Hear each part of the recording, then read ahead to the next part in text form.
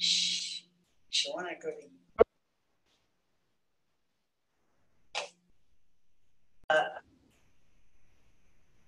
Paused it earlier. I forgot to start. Apologies. Okay, our public comment announcement in summary. Of course, we are still under Governor Newsom's order that relaxed parts of the Brown Act, which allows us to use Zoom to present this meeting. And that, of course, is available on YouTube, on the college's YouTube channel. The meeting is being recorded and, of course, is available as a public record upon request.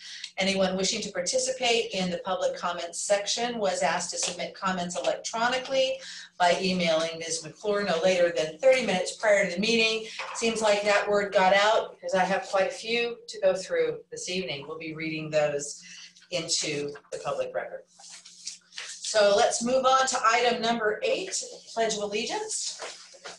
Okay, everybody will put your hand over your heart, face the flag, and begin with me. I pledge allegiance to the flag of the United States of America and to the republic for which it stands, one nation, under God, indivisible, with liberty and justice for all.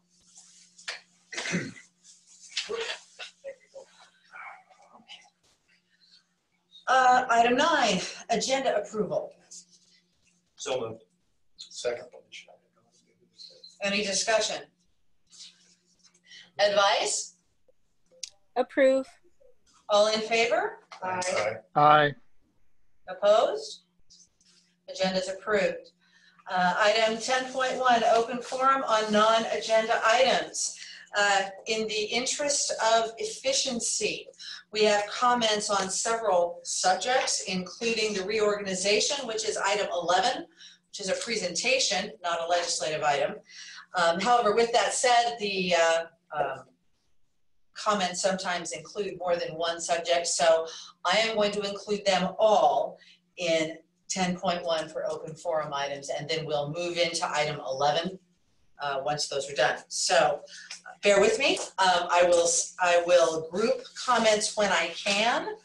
Otherwise, I will simply read them as they were submitted. I will start with several comments that incorporated the same language. So I will indicate everyone who submitted those comments, but I won't read the same comment over and over again, just in the interest of time and efficiency. So Heidi Williams submitted, I am concerned that the proposed administrative reorganization may overlook the importance of equity policies for employment at a public institution. This in no way reflects negatively or personally against the employees chosen for promotion. Each one is highly skilled and valued to our campus community. However, in solidarity with CMS and classified personnel, the current process robs opportunities from other employees who may have wanted to apply. I do not support this reorganization and would like to see policies that reflect equity and fairness.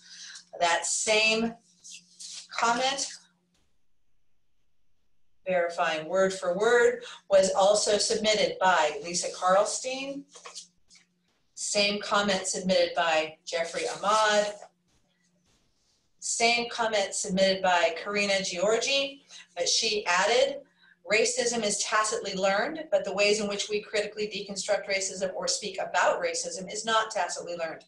Training and education is absolutely needed at AVC campus-wide. We all work at Antelope Valley College via taxpayer monies. We're here to support our community, and my hope is that all of my students, who are 70% students of color, will find their voice and they will replace us.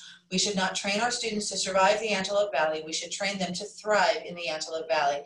And those of us invested in this mission will do the hard work of training and re-educating ourselves. In the words of Dolores Huerta, si se puede. The original comment was also submitted by Alberto Mendoza, who added, in addition, such statements are made by understanding the struggles of my colleagues as well as always trying to follow the moral guidance of Father Harry J. Gensler and his version of the Golden Rule. Treat others only as you consent to be treated in the same situation. This added to asking for policies that reflect equity and fairness.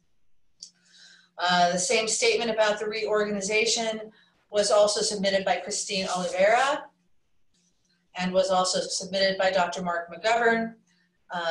Dr. McGovern also added regarding instruction in the fall. I am greatly dismayed with the decision that some classes will be allowed back on campus in the fall in some capacity. The current pandemic is worse now than it has ever been. Quarantine measures throughout the U.S. were relaxed, and we have now seen a massive resurgence of the virus. Now the college is trying to do the same. For the safety and well-being of all faculty, staff, students, and their loved ones, we should not be allowed any instruction on campus until there is solid data from the state and various health organizations indicating that it would be safe to do so. Another comment submitted concerning the reorganization, identical to the first, submitted by May Sancolas. Again, the same comment also submitted by Suzanne Olson, and she adds, I do not support this reorganization. Submitted by Desiree Lee. My name is Desiree Lee, and I'm a constituent of the Classified Bargaining Unit. And I am concerned that the proposed administrative reorganization overlooks the importance of equity policies for employment at a public institution.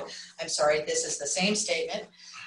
She also adds, I do not support this administrative reorganization due to the following reasons. The correct processes are not being followed.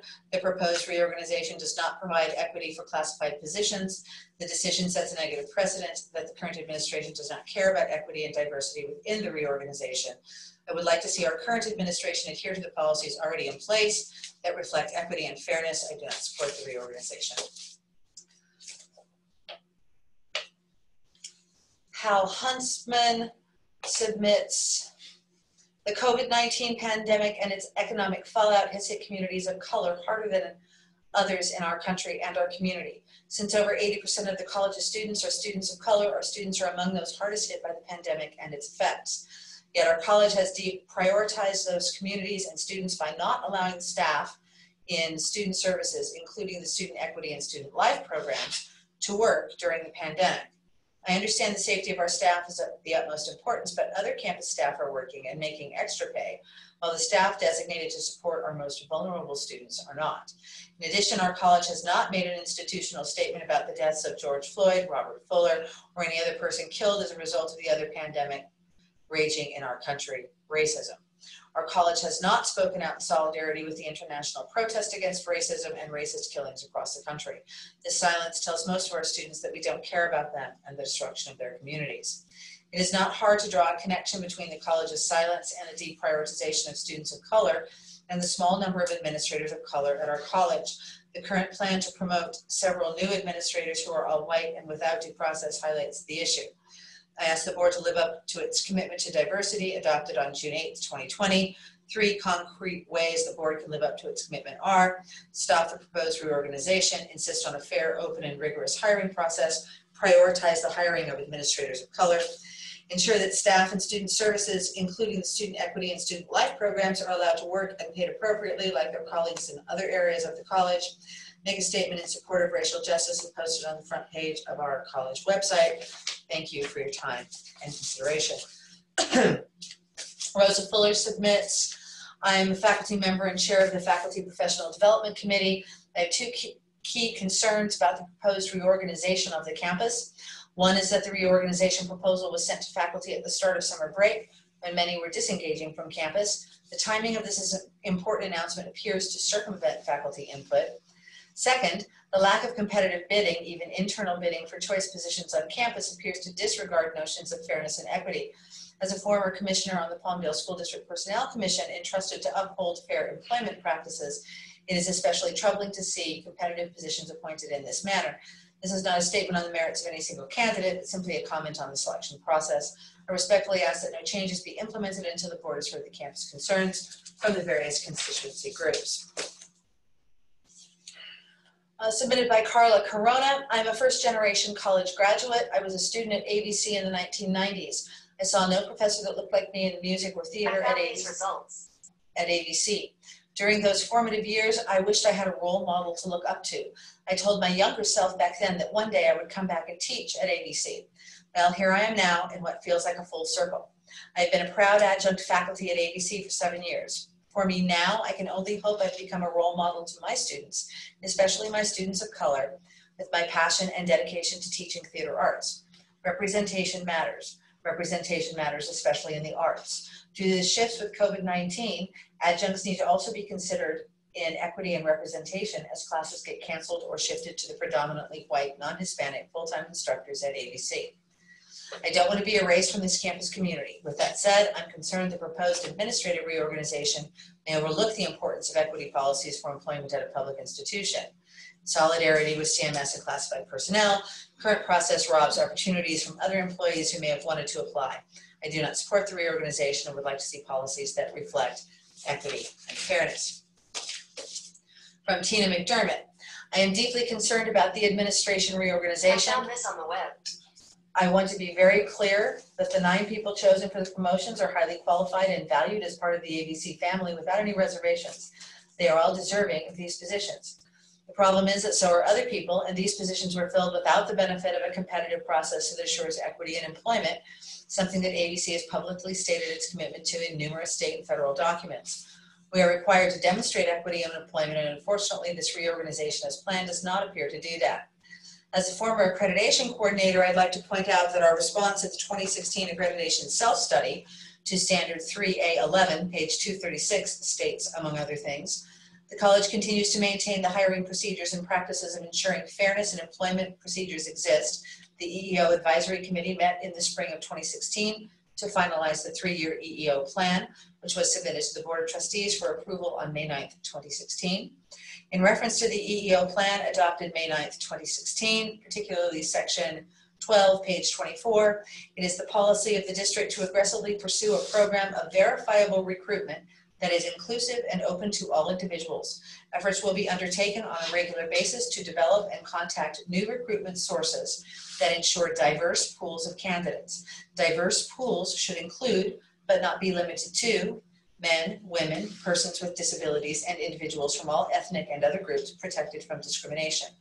I fear that in regards to equity and employment practices, without a competitive, fair, and equitable process in place, AVC has not lived up to its words and ideals. Thank you for your consideration and for your work on the AVC Board of Trustees. From Alonzo Braggs, I am a social justice activist. I'm emailing you to inform you of my concern regarding the recently proposed reorganization of Antelope Valley College. The proposed plan does not reflect the diversity of the student body nor the diversity of the greater Antelope Valley community. The appointment of all white individuals to key positions on campus without a fair, equitable, and competitive hiring process is intolerable. Misappropriation of the over $162 million in public funds the campus receives, and dereliction of duty and must be stopped. Our students deserve representation. This move is insensitive and tone deaf to the climate of our country and also to the recent incidents in our community. We demand that the Antelope Valley College Board of Trustees and President Superintendent immediately stop the reorganization and create a fair and equitable hiring process, including recruitment efforts to a diverse population of qualified candidates.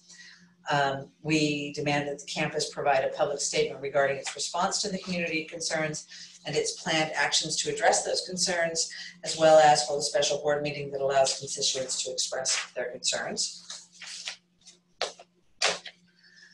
From Tino Garcia, I'm a faculty member concerned about the proposed administrative reorganization. It does not seem mindful of equity policies for employment at a public institution like ours.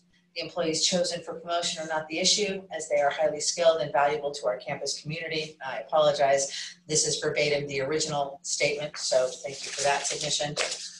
From Cindy Hendricks, I wish to express my concerns regarding the proposed reorganization of the AVC administration team.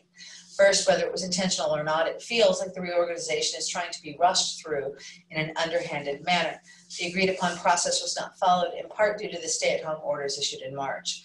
However, rather than try to push these changes through, it seems prudent to wait until the entire community is able to give input and the correct procedures can be followed. Second, the reorganization ignores equity issues, which are now more important than ever. This is not to take away from the qualifications of the appointees, rather it is the fact that others did not have the chance to apply. Finally, despite the claim this reorganization will save money, the accounting seems dubious at the very least. With budget cuts likely coming, AVC should be cautious with regard to the budget and future expenditures. From Stacy Adams, I do not support the reorganization. The numbers presented are deceiving. Administrative salaries would be going up, not down. If you disagree, then explain which positions have been eliminated that will result in cost savings. In a time when administration claims there is extreme pressure on the budget and has been stingy with cost of living increases and raises for faculty, but not for administration, the idea of adding more administrative salaries is inappropriate. Furthermore, I'm concerned that the proposed administrative reorganization may overlook the importance of equity policies for employment at a public institution. This in no way reflects negatively or personally against the employees chosen for promotion. In solidarity with CMS and classified personnel, the current process robs opportunities from other employees who may have wanted to apply. I do not support this reorganization, would like to see policies that reflect equity and fairness. John Toth submits, in 2001, I was hired as an English instructor at AVC, and during my 19 years of teaching at this college, I have been proud to be part of this campus. I'm proud of the innovative and inclusive teaching strategies of my colleagues that engage and inspire our students. I'm proud of the dedication of my colleagues who often spend countless hours meeting with students and evaluating their work to promote their success. I'm proud of programs like the Hearts and Hands Food Pantry and the Marauder Student Market, which provide food for the food insecure.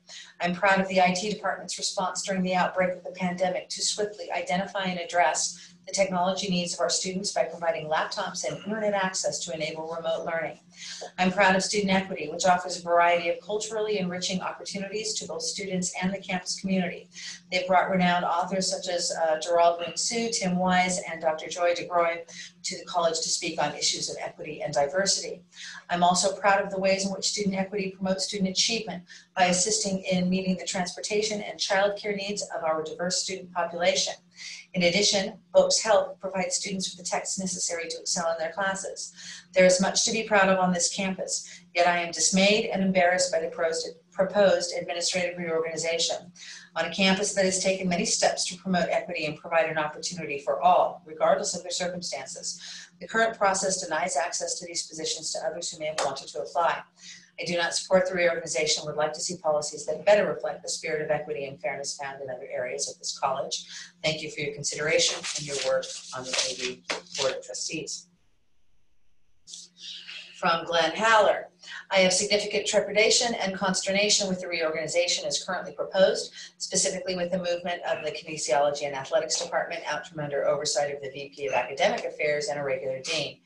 At best, athletics could be considered for this. Speaking with my background and knowledge derived from 5 years as department chair, kinesiology, which includes the yoga trainer certificate program and the health education and recreation areas of studies, should not be grouped into a full division with only athletics, especially one that's not overseen by the VP of Academic Affairs. I'm also bothered that a CMS employee is allowed to make the instantaneous move to dean or executive director, which I've been informed specifically has all the duties and abilities with regard to academics and are therefore synonymous, and not have to go through the hiring procedures normally reserved for hiring a dean as outlined in AP 7120. Hence, there will be no search, job description, minimum qualification, determination, etc. Finally, again, speaking as department chair, I was never consulted about this very important facet of the reorganization and learned about it when it was sent out for the entire campus. This means the department was not able to discuss and submit its opinions before the move forward, which is a violation of AP 3500. Jamie Jones submits the same submission that we started these comments with concerning the proposed reorganization, and that statement closes, of course, with I do not support this reorganization. Michael Pessis also submits the, no, I'm sorry, it's not the same statement. I'm asking the board to stop the proposed administrative reorganization and instead fill the positions using open hiring practices that will allow for outside applications. Our institution can only grow from the inclusion of new voices in these important positions. Further, in light of large community resistance to this reorganization, as well as a moment in American history in which the nation is grappling with racial injustices, for AVC not to work toward diversifying our administrative positions is to place our institution on the wrong side of history. If the reorganization will not actually save money, as many have pointed out, I can see no reason for the college to continue with such a potentially harmful move. We owe it to the community of the Antelope Valley to work toward actual community representation at AVC. Cole McCandless submits, I would like to share my concern about the proposed administrative reorganization. In 2017, as part of the California Community College System Chancellor Office's Vision for Success, the Chancellor set the goal to close all gaps in equity on California community college campuses within 10 years. This is an ambitious goal, a goal that can only be achieved by equally ambitious campuses. Now, more than ever, we need to prioritize methods which align with and support our goal. My concern is not with the President's decision for the reorganization, nor is it necessarily with the newly organized structure. My concern stems from the decision's potential incongruence with the efforts to close gaps in equity. I am currently a doctoral student in an educational leadership and policy studies program. I also was one of the lucky and proud faculty to be selected to be part of AVC's first Leadership Academy. The most salient truth that I took from these programs was that in times of decision, rarely are things black or white. Instead, there are a myriad of factors, influences, and considerations that have to be made when making a decision. My concern today is that this reorganization proposal failed to consider how this course of action may potentially inhibit the work done to meet the Chancellor's goal of closing gaps in equity. As an EEO representative, as a faculty member, and as a member of the community, I'm concerned that the proposed administrative reorganization may overlook the importance of equity policies for employment at a public institution. To be clear, I'm not saying that the reorganizing our campus structure inhibits equity, nor am I saying that folks chosen in the reorganization are not qualified or they're not great at what they do. I am saying that the chosen method doesn't benefit from a campus-vetted interview and selection process. The chosen method doesn't benefit from equal employment opportunities. The context of the time is also important to consider as well.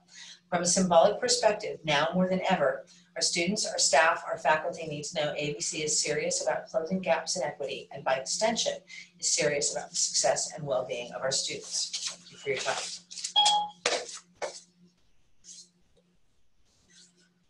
From Pamela Ford. Good evening, board president, board members. I'm the classified union president. I'm here on behalf of all 250 classified employees.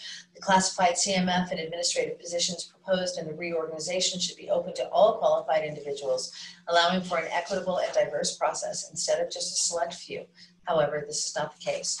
It appears the president's penchant for deliberately ignoring processes have become a tool for him to elevate those he deems worthy, thereby bypassing portions of the reorganization, ignoring hiring practices and collective bargaining. For example, the president has not made himself available to meet with college coordinating council members, and instead his appointed chair blatantly informed the group, the president will not be meeting with you, so you need to move on from that. And the final version of the proposed changes did not go out to the entire campus for discussion or feedback for at least a week. Instead, we received it last Thursday in the board packet sent to you. Hence, you are now in receipt of the revision without campus review. You as elected board members have the ultimate authority and accountability, yet you consistently approved his actions even though he ignores and blatantly bypasses policies and procedures, which begs the question, has the board given a directive to the president to no longer uphold equity and diversity and ignore district policies and procedures he may find inconvenient for his purposes?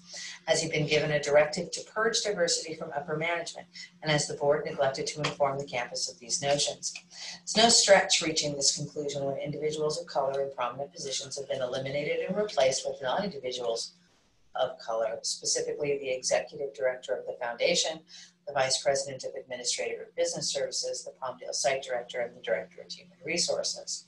Racial justice can't be solved by placing brown people of color into positions with or without salary increases or promotion, and then totally excluding black people, which is exactly what has occurred in this reorganization, and basically advancing non-individuals of color to upper administration and executive director positions. I hope no member of the board is assuming anyone, including people of color, want to be handed promotions without going through the process.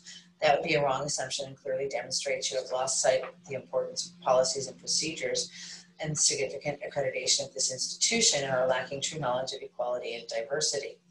Employees, students, and the community at large expect the board to be knowledgeable of and require equity and diversity of these processes for all qualified individuals who apply and are eligible. The fact that it has to be brought to your attention signifies a huge problem. Therefore, we cannot support this reorganization or requesting the board suspend this action and require the president to follow the process. And we stand in solidarity with AVC, FT, ASO, CMS, and Academic Senate. There appears to be a lack of cultural sensitivity when it comes to diversity and equity on the part of this district, as I was deeply offended when in the President's Weekend Thoughts on June 14th, he stated, when I first arrived at AVC, my executive assistant was Maxine Griffin, an African-American woman, advanced to Director of Human Resources. Why was it necessary to reference her ethnicity? The act of marginalizing and ignoring people of color is not lost on me. Saturday, the faculty union and Senate presidents were contacted by the current executive director of ITS for their input regarding suspending their all email accounts to their constituent groups. Yet as classified president, I was not contacted. Why not? As with any behavior that goes unchecked, this display of marginalizing minorities has now reached our students. I'm referencing the president's replying all to the students, a person of color, personal email. Could this be a lack of understanding of freedom of speech and diversity? Will the board address this in appropriate action? We all should be in support of our students. Unit members have expressed concern about the president's weekend thoughts. Perhaps he might consider that all people in our country did not share nor enjoy all the opportunities he received. For example, my family too has memories of the 50s when my Black grandparents moved to the AV, but were not allowed to live beyond Sun Village. And the years before were of humiliation, indignity, and death people of color had to endure. Let's keep our eye on the ball toward what is happening today by educating our students and being concerned about the health and safety of everyone. In the words of the preamble to the Declaration of Independence, we hold these truths to be self-evident, that all men are created equal, that they are all endowed by their Creator with certain unalienable rights. Among these are life, liberty, and the pursuit of happiness. There are concerns about your leadership as elected board members. Hence, as an employee, leader, and community member, I will continue to bring these concerns to you, and I hope others will too, until you demonstrate by your actions that you as a board are committed to equality and diversity, and that you will uphold the policies and procedures of this campus, hence keeping us viable by protecting our accreditation. I'm aware of the retaliatory nature of some leadership of this district who support the president, but it's everyone's responsibility, obligation, and right to question our leaders and hold them accountable.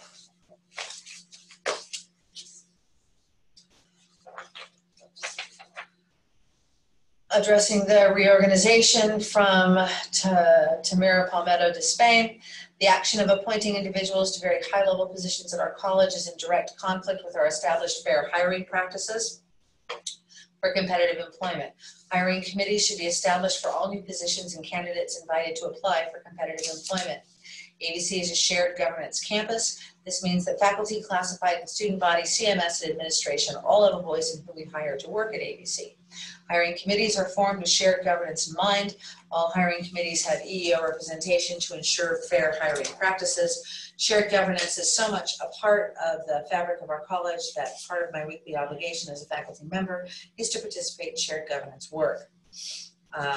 Second part of this comment, I was shocked to see a student's personal email to our president forwarded to all AVC employees and students. In addition to forwarding the email, our president also publicly rebuked the student for challenging the appropriateness of a, quote, drunken booze story, end quote, in the president's weekly thoughts email. The student had every right to disagree with the appropriateness of a story when it's sent out campus-wide. Again, his response to our president was private. The thing that makes me most concerned is that the student's email with identifying information was forwarded to the entire campus. It didn't take long for social media to get wind of this, and people immediately began to take aim at our student. There appears to be an ABC community Facebook page where people are quite active. Our student was demeaned and publicly ridiculed. He was called a I'll skip that and more on social media. These attacks apparently have grown more dangerous. Other faculty members have informed me the student has received threats and has death threats and has had to contact the police for protection. The student is our responsibility, and he is now in potential danger directly due to the actions of our college president. Genuinely concerned for the student and believe our college must take whatever action is necessary to ensure the student's health and welfare. This includes mental health, as social media attacks, bullying are well documented as causes of anxiety, depression, and in some cases, suicide. We need to take this matter seriously and take corrective action immediately. And from Doug Jensen, I'm concerned the proposed administrative reorganization ignores important policies that ensure fair and equitable employment. The current proposal, this is the same statement that was already submitted, and Mr. Jensen adds, it is also concerning that the process has been manipulated. The superintendent president has made statements regarding the reorganization that are inconsistent with past actions and events. The current administration should take the high road and follow policies already in place that reflect equity and fairness. I don't support the reorganization. From Jalissa Jones, as a student at AVC, I'm concerned the proposed administrative reorganization, this is the same statement to begin with. I would also like an email exchange from July 2nd to be reviewed and handled to the highest ability of our school community. I feel President Knudsen largely misstepped by publicly addressing a student in a mass shared email, and that the apology given was lackluster in comparison to the danger posed in publicly releasing a student's private information. Crystal Garcia. As an employee of Antelope Valley College, an Antelope Valley College alum, and an Afro-Latina, I believe it is important to be an example to our students and use my voice to address my concerns about the proposed administrative organization. I am an educated Afro-Latina, yet I have been referred to as just the party planner and told that I need to get a big girl job because I have my master's degree, but still my requests for reclassification have been denied more than once. There's no movement to create opportunities to promote and still directly serve the student population. I believe the proposed administrative reorganization overlooks the importance of equity and diversity. Our students and campus community need to be able to look at leadership and see themselves represented as I do. Our campus community needs to see that equity and diversity matter, that Black Lives Matter, and that right now that is not being communicated. I don't support this administrative reorganization due to the following reasons. The correct processes are not being followed. The proposed reorganization does not provide equity for classified positions. The decision sets a negative precedent. The current administration doesn't care about equity and diversity within the organization. From Richie Neal Howe, I'm expressing great concern with the current proposed reorganization of administrative structure. I feel the current process does not represent equitable employment practices and prevents others, especially those from underrepresented groups, from applying to be considered for these professional opportunities. Thank you for your consideration. From Nancy Masters, I wish to go on record saying I support the leadership of Antelope Valley College. I recognize and respect the president's authority as it relates to reorganization, and I stand in support of our current leadership, the board, and the president. I recognize you're faced with a thankless and almost insurmountable job keeping the college efficient and productive during the most uncertain time in our history. Thank you for fulfilling the mission of the college and providing a top-notch education to our students and for putting our community first. Thank you for continuing to act unselfishly with your time to steer and maneuver our college through these uncertain times. Thank you for keeping us employed. I trust that this administration will continue to make the best decisions in keeping our college sound. Consistent leadership is paramount in keeping an organization from crumbling under the pressure. Your track record is steadfast. Finally, Ms. Ford may tout that the classified union stands in solidarity by not supporting the proposed reorganization. However, I find this a self-serving and deceiving remark. I would like to point out that more than 50% of staff do not belong to the classified union.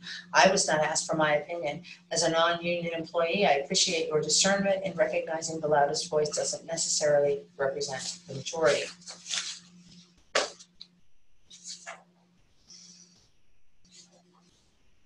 To Mr. Knudsen and the board, we are writing this email, this is submitted by Perry Jellica, Cindy Vargas, John Taylor, Justin Webb, Barry Green, John Livermont, Brad Hazard, Russell Gordon, Charles Gordon, Patrick London, all signed to the same statement. We are writing this email in support of the great leadership that is being provided to Antelope Valley College Community College District. The impact and growth of all of our educational facilities has been tremendous and will meet the growing needs of our diverse student population's educational needs and goals. Dealing with the COVID-19 health pandemic, where the unemployment rate rose higher in 3 months than it did over 2 years during the Great Recession, we thank you for supporting all of us financially. Many colleges across the country went into cost containment measures right away with cuts, layoffs, and furloughs. Your financial support has been greatly appreciated. Challenging times still lie ahead, and we look forward to following your leadership and helping our school to continue the mission of Antelope Valley College, providing a quality, comprehensive education to a diverse population of learners. We're committed to student success, offering value and opportunity in service to our community. Things may not be ideal right now, but we all have a lot to be grateful for. We need to all take time to reflect on those things. Thank you for forging us forward, as we will be a stronger college and community because of these challenging times. Madam President, that's 30 minutes on this topic. I am just about done with this topic, strangely enough. Thank you for letting me know. Let's see. I actually think I am. So that concludes the comments concerning the reorganization.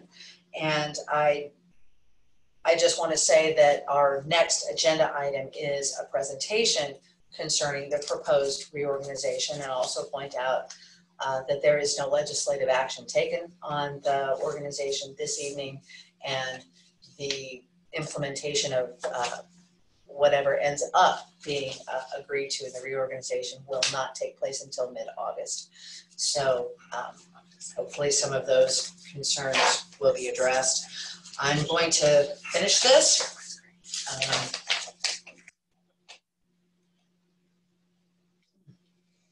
Let's see.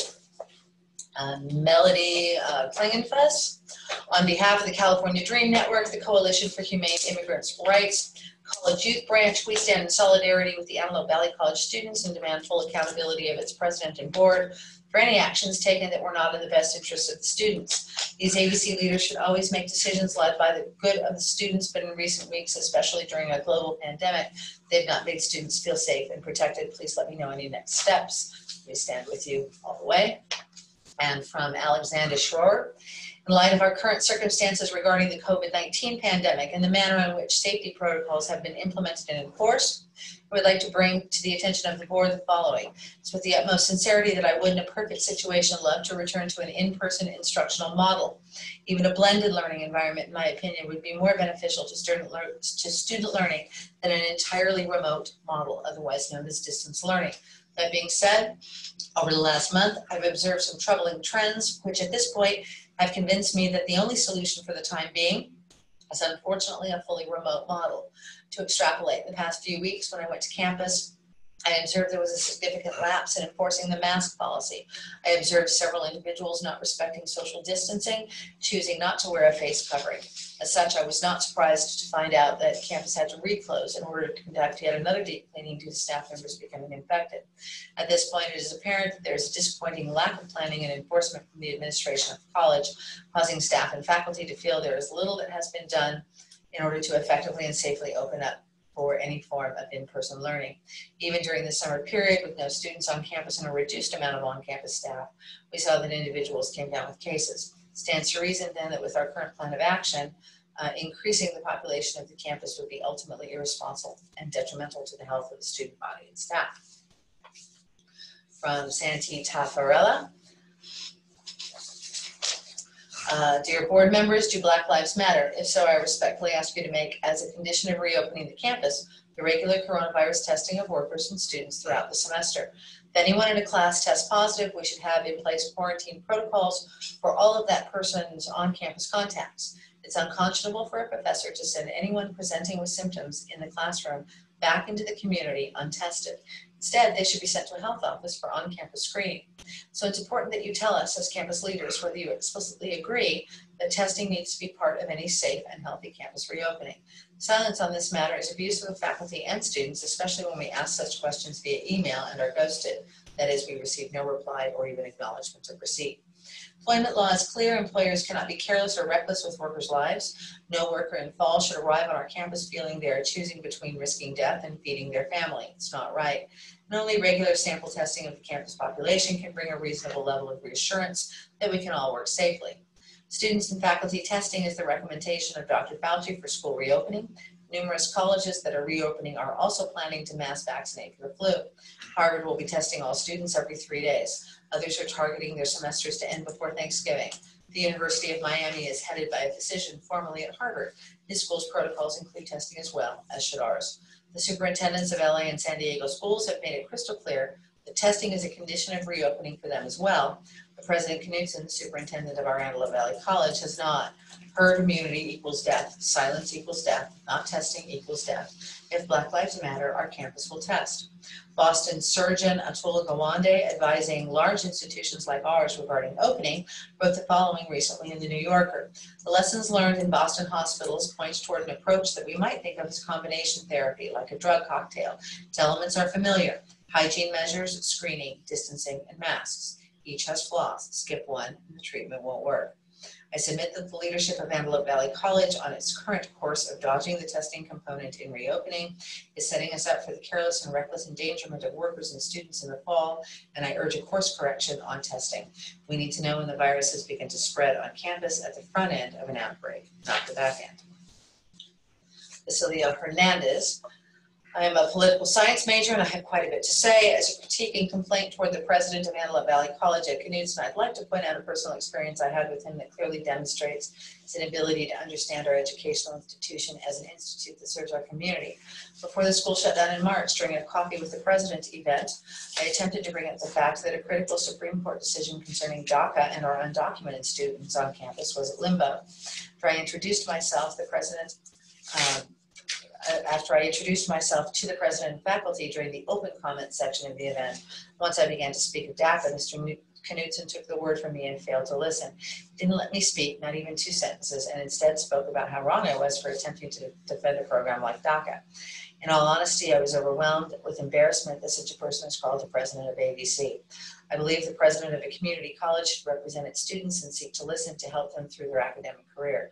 I don't believe it's just for such a cold and passive aggressive response to be uttered by a person in that kind of position, especially when the comments are aimed at an entire population of students. I'm shedding light on this issue because it affects our entire student body, because it affects some of us. That is what makes us a community. Not just saying we are a community, but feeling like one and acting like one.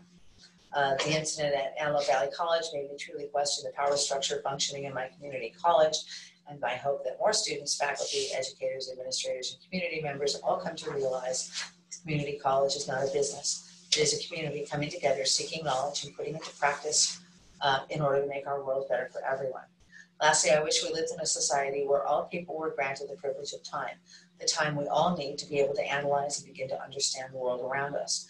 A time for people like us and people like them to be able to see each other's lives and begin to see that there is no such thing as the us and them, that we are all people.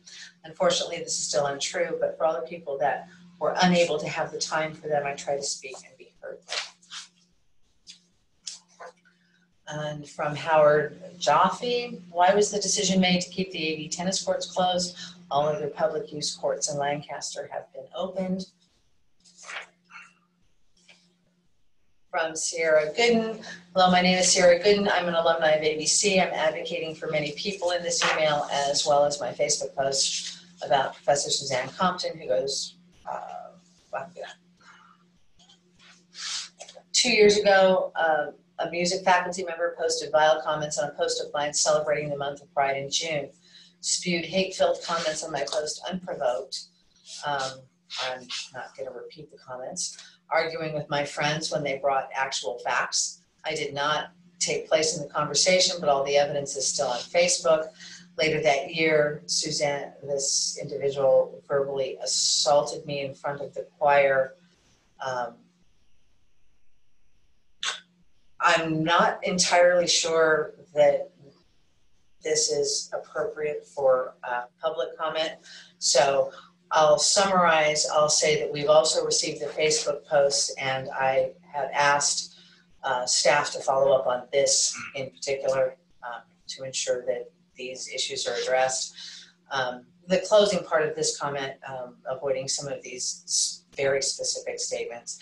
These acts have gone on for too long, and for AVC to sit back and allow an instructor to continue to teach speaks volumes. I'm more than ready and willing to advocate not only for myself, but many others, and I've been asked to do so. I want a better environment for learning for current and future students at AVC. I know that there is a lot to digest in this email, and I greatly appreciate you taking the time. And again, make sure that gets followed up. And along the lines of that one, as I said, we received copies of the Facebook exchange and another comment from Christina 1. Susan G. Compton's hate has gone too far. I thought the music department would be better than this. I would appreciate a response to her current post, so we'll follow up on that. From Chelsea Schwab, as an AVC student, I want to write to you and express myself in support of Omar's standing up to the president of AVC. Like Omar, I've truly started to dread Sundays because I know we're going to be pinged with an email from AVC's president that he is so arrogant as to think we care about his life. I relocated from my home state to California to create a better life for myself. I have multiple disabilities as well as several serious health issues, all of which I live with every day. Given the uncertainty our world is currently going through, I'm even more concerned with trying to keep myself safe and healthy as I can. So I assure you it's hard enough for me to deal with my own stuff, which I've just reflected about here. The last thing I want to hear is the thoughts of someone who is privileged in more ways I can count, who doesn't care about me or the things I'm dealing with as a student in my own personal life. Because every Sunday when I'd read Mr. Knudsen's emails, I would cry buckets because I don't have a family to care for me or care about myself. My family of origin is incredibly toxic and I don't need nor want such people in my life. While I'm generally positive, it would hurt me to my core to read Mr. Knudsen's emails in which he'd say some meaningless stuff that myself and many other folks couldn't relate to, while not acknowledging some people's lived reality of being families of one, having to take care of themselves, not to mention the chronic depression that comes from being an immunocompromised person several times over as I am. Going back to Mr. Knudsen sending emails time and time again, those emails have clearly shown me what a privileged AVC president is, and so I can't say I'm surprised at his unprofessional and callous reaction when Omar privately stood up to him in a way that Mr. Knudsen found harsh. I want to express my deepest support and solidarity with Omar taking the actions he did. It's important that we are heard as students, and just as important that we do what we can to show people in power that we will not take their discounting the words of those of us who don't share their position of authority just because some chain of command somewhere says that the student body doesn't matter. It's important for us as students to unite as one so that we can all express this problematic president for exactly who he is, and hopefully in the end get him out of this position which has caused him to be so arrogant and unempathetic for the people he's supposed to actually care deeply about. I wish there was a way for us as one AVC collective voice to find a new president ourselves who generally wants to hear our concerns, who fully involves us in our education, rather than one who tells us to shut up when we say something they don't like to hear. I'm typically an outspoken person, but honestly, the situation has me feeling so out of sorts lately, it feels hard to find the words that convey exactly how I'm feeling. Lastly, because this can't be said enough, we AVC students are powerful, even though Mr. Knudsen, the one who's currently in charge, tries to make us feel like we're small and powerless. I'm an AVC student and I proudly and unashamedly stand alongside my fellow students who feel it's our right and duty to speak out about injustices like this one that Mr. Knudsen has unnecessarily and disrespectfully made public when it should have been kept private. Silence is dangerous, so I'm publicly letting the board and others know the truth, my truth, because I'm a valuable human being who will be heard. From Tina Stanford. I believe the president was highly inappropriate in response to the student by publicly sending the email to all AVC email addresses, which resulted in a member sending it on Facebook and other social media platforms, which resulted in the student getting sent hurtful messages. The president's response was then to write a short message that he didn't mean for this to happen. I personally, along with others, saw the message on a social media platform, believe that Mr. Knudsen should not have sent the email to everyone in the first place, as there was no point. He could have instead personally messaged Omar. We believe the response was simply not necessary and something simply needs to be done as a sincere apology for putting that student in an uncomfortable place. Thank you for your time. Cindy Hendricks. I'd like to express how embarrassed and appalled I am by the president's public response to a student's private email. President Knudsen's over-the-top and inappropriate reply sent to all faculty and students reflects poorly on the institution. To begin with, the fact that the president sent his reply, which included the student's email address, to the entire school is unprofessional at best and certainly is questionable with regard to privacy laws meant to protect students. While the student could have admittedly used a more formal, registered, and respectful tone, our job as educators is to educate, not humiliate. The fact that the student took the time to compose a response to the president demonstrates his willingness to be an active participant in the AVC community. This should be encouraged and nurtured, not denigrated. Additionally, given the current state of the nation, replying in such a caustic manner is irresponsible, inflammatory, only contributes to feelings of discomfort and malcontent on campus and in the community. We should be trying to create a culture of inclusiveness and collaboration at AVC. The president's response did the opposite. As a faculty member, I feel I need to protect and nurture our students. I certainly hope the board feels the same. From Stacey Adams, I'm greatly disturbed by President Knudsen's email response to student Omar Ulad on July 2nd. Omar is not alone in feeling that Mr. Knudsen's weekend's thoughts are emails are a misuse of school email. When the president sends an email to all, it's presumed to contain important information and should be read right away. Emails are habitually sent that contain unimportant information, then in the future, recipients will not pay attention to emails from the president, and it detracts from the importance of future communications. Furthermore, what is most disturbing is that Omar emailed Mr. Knudsen directly and expressed his feelings, and then Mr. Knudsen replied back to all, I mean the entire campus community, all faculty, all employees, all administrators, all students. Although Omar's communication manner may have been overly casual, lacking formality and respect, his message and his opinion shouldn't be lost, and he certainly doesn't deserve public shaming for having the courage to share his opinion. Omar doesn't have to be a veteran to have an opinion on this. Many people, including myself, have grown weary of the misuse of email by the president. I cannot even imagine the response of administration had an instructor receive an email from a student and then chose to reply all, the entire campus community. It seems unfathomable and would be considered an enormous lapse in judgment. I'm sure the word unprofessional would be used. Should not the same standard be applied to the college president? This seems to be a serious lapse in judgment to try to publicly humiliate the student. Refer to AP 3050, Institutional Code of Ethics, and AP 3720, Network Telecommunications Use. From Esperanza Montez. I'd like to say that any person in a high position like Mr. Knudsen should never put into question if one has served the country or not. As president of AVC, he put his own leadership skills in jeopardy when he took the course of action he did. Therefore, he should respectfully step down as president of AVC. There were so many positive alternatives that Mr. Knudsen could have taken to handle the email he received. As a pillar of the community, Knudsen, he didn't just affect one person, he affected so many more people. The board of AVC and the California Department of Education should have zero tolerance for Mr. Knudsen's lack of professionalism and the outrage it caused. More importantly, Mr. Knudsen put the life of one of his own students in harm's way. From Andrea Ochoa. Thank you for your time in reading this comment. I'm a student here going into school with a new calendar that will place me and others at a disadvantage for graduating on time. Calendar widely opposed for its unfairness to us and to faculty. I'm a student whose major is overlooked in spite of our program being the third best in the state after UCR and CSUN. Deaf Studies and Interpreting owes its greatness not to the board, but to the professors in the deaf community, ignored in its request for support in additional classes. I'm a Latinx student, one who supports fellow minorities in a school whose board disagrees with the reasons for the Black Lives Matter protests, according to Mr. Knudsen's June 1st email, the first of its kind to address this matter. The thing is, I and many of my peers and faculty feel ignored, discriminated against by this board. We're a diverse population and the board should reflect that. Recently, the Theater Arts Department wrote a statement concerning racial injustice, a statement that made me feel like we are seen as students. The board rejected the statement simply because it disagrees. Minority students, especially those in the community, have been facing fear, discrimination, and blatant racism for far longer than many allies have been aware. They deserve to feel welcomed and safe on campus. Increasing police activity and disregarding these real and pertinent issues have not contributed to that. While some have tolerance for the weekend thoughts, many are left to wonder where the support for student lives lies. Addressing the SpaceX launch the week of George Floyd's murder at the hand of our officers who are part of an unjust system was disrespectful to say the least, but not surprising.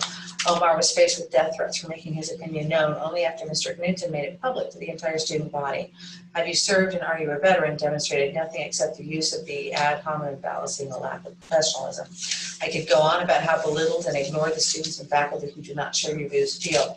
Tolerating the racist and homophobic online remarks of such people as Suzanne while putting aside comments and statements that uplift and encourage us shows exactly where your support lies. If you take nothing else from this comment, please take this. We'll all be asked how we acted during these drastically changing times. Will you be able to say that you are on the right side of history, or will you refuse change and continue to favor those who look and think just like you? From J.C. Priest, good evening. I'm a student who's grown increasingly concerned over the conduct and decisions of leadership at Antelope Valley College and would like to provide what input I can into future endeavors. Lately, I found the attitude of school leadership somewhat dismissive to student concerns surrounding the various impracticalities and inequities of remote learning for students with learning disabilities, as well as the school's somewhat lukewarm response to racism and police brutality. I could be mistaken in this regard, but I fear these concerns, going largely unaddressed by school leadership, set a dangerous precedent. However, I appreciate the measured response of school leadership in matters of closing and reopening, and I'm incredibly grateful to the school for offering in-person learning opportunities this fall. I cannot overstate how much this step toward normality means to me. As a matter of policy, we are unable to read electronic comments that request anonymity. Were this a public meeting where people were present, that you wouldn't have to state your name, you would walk forward as a distinct person that we could see and hear speak. Unfortunately, that doesn't apply to electronic comments. So I won't be reading aloud comments made anonymously.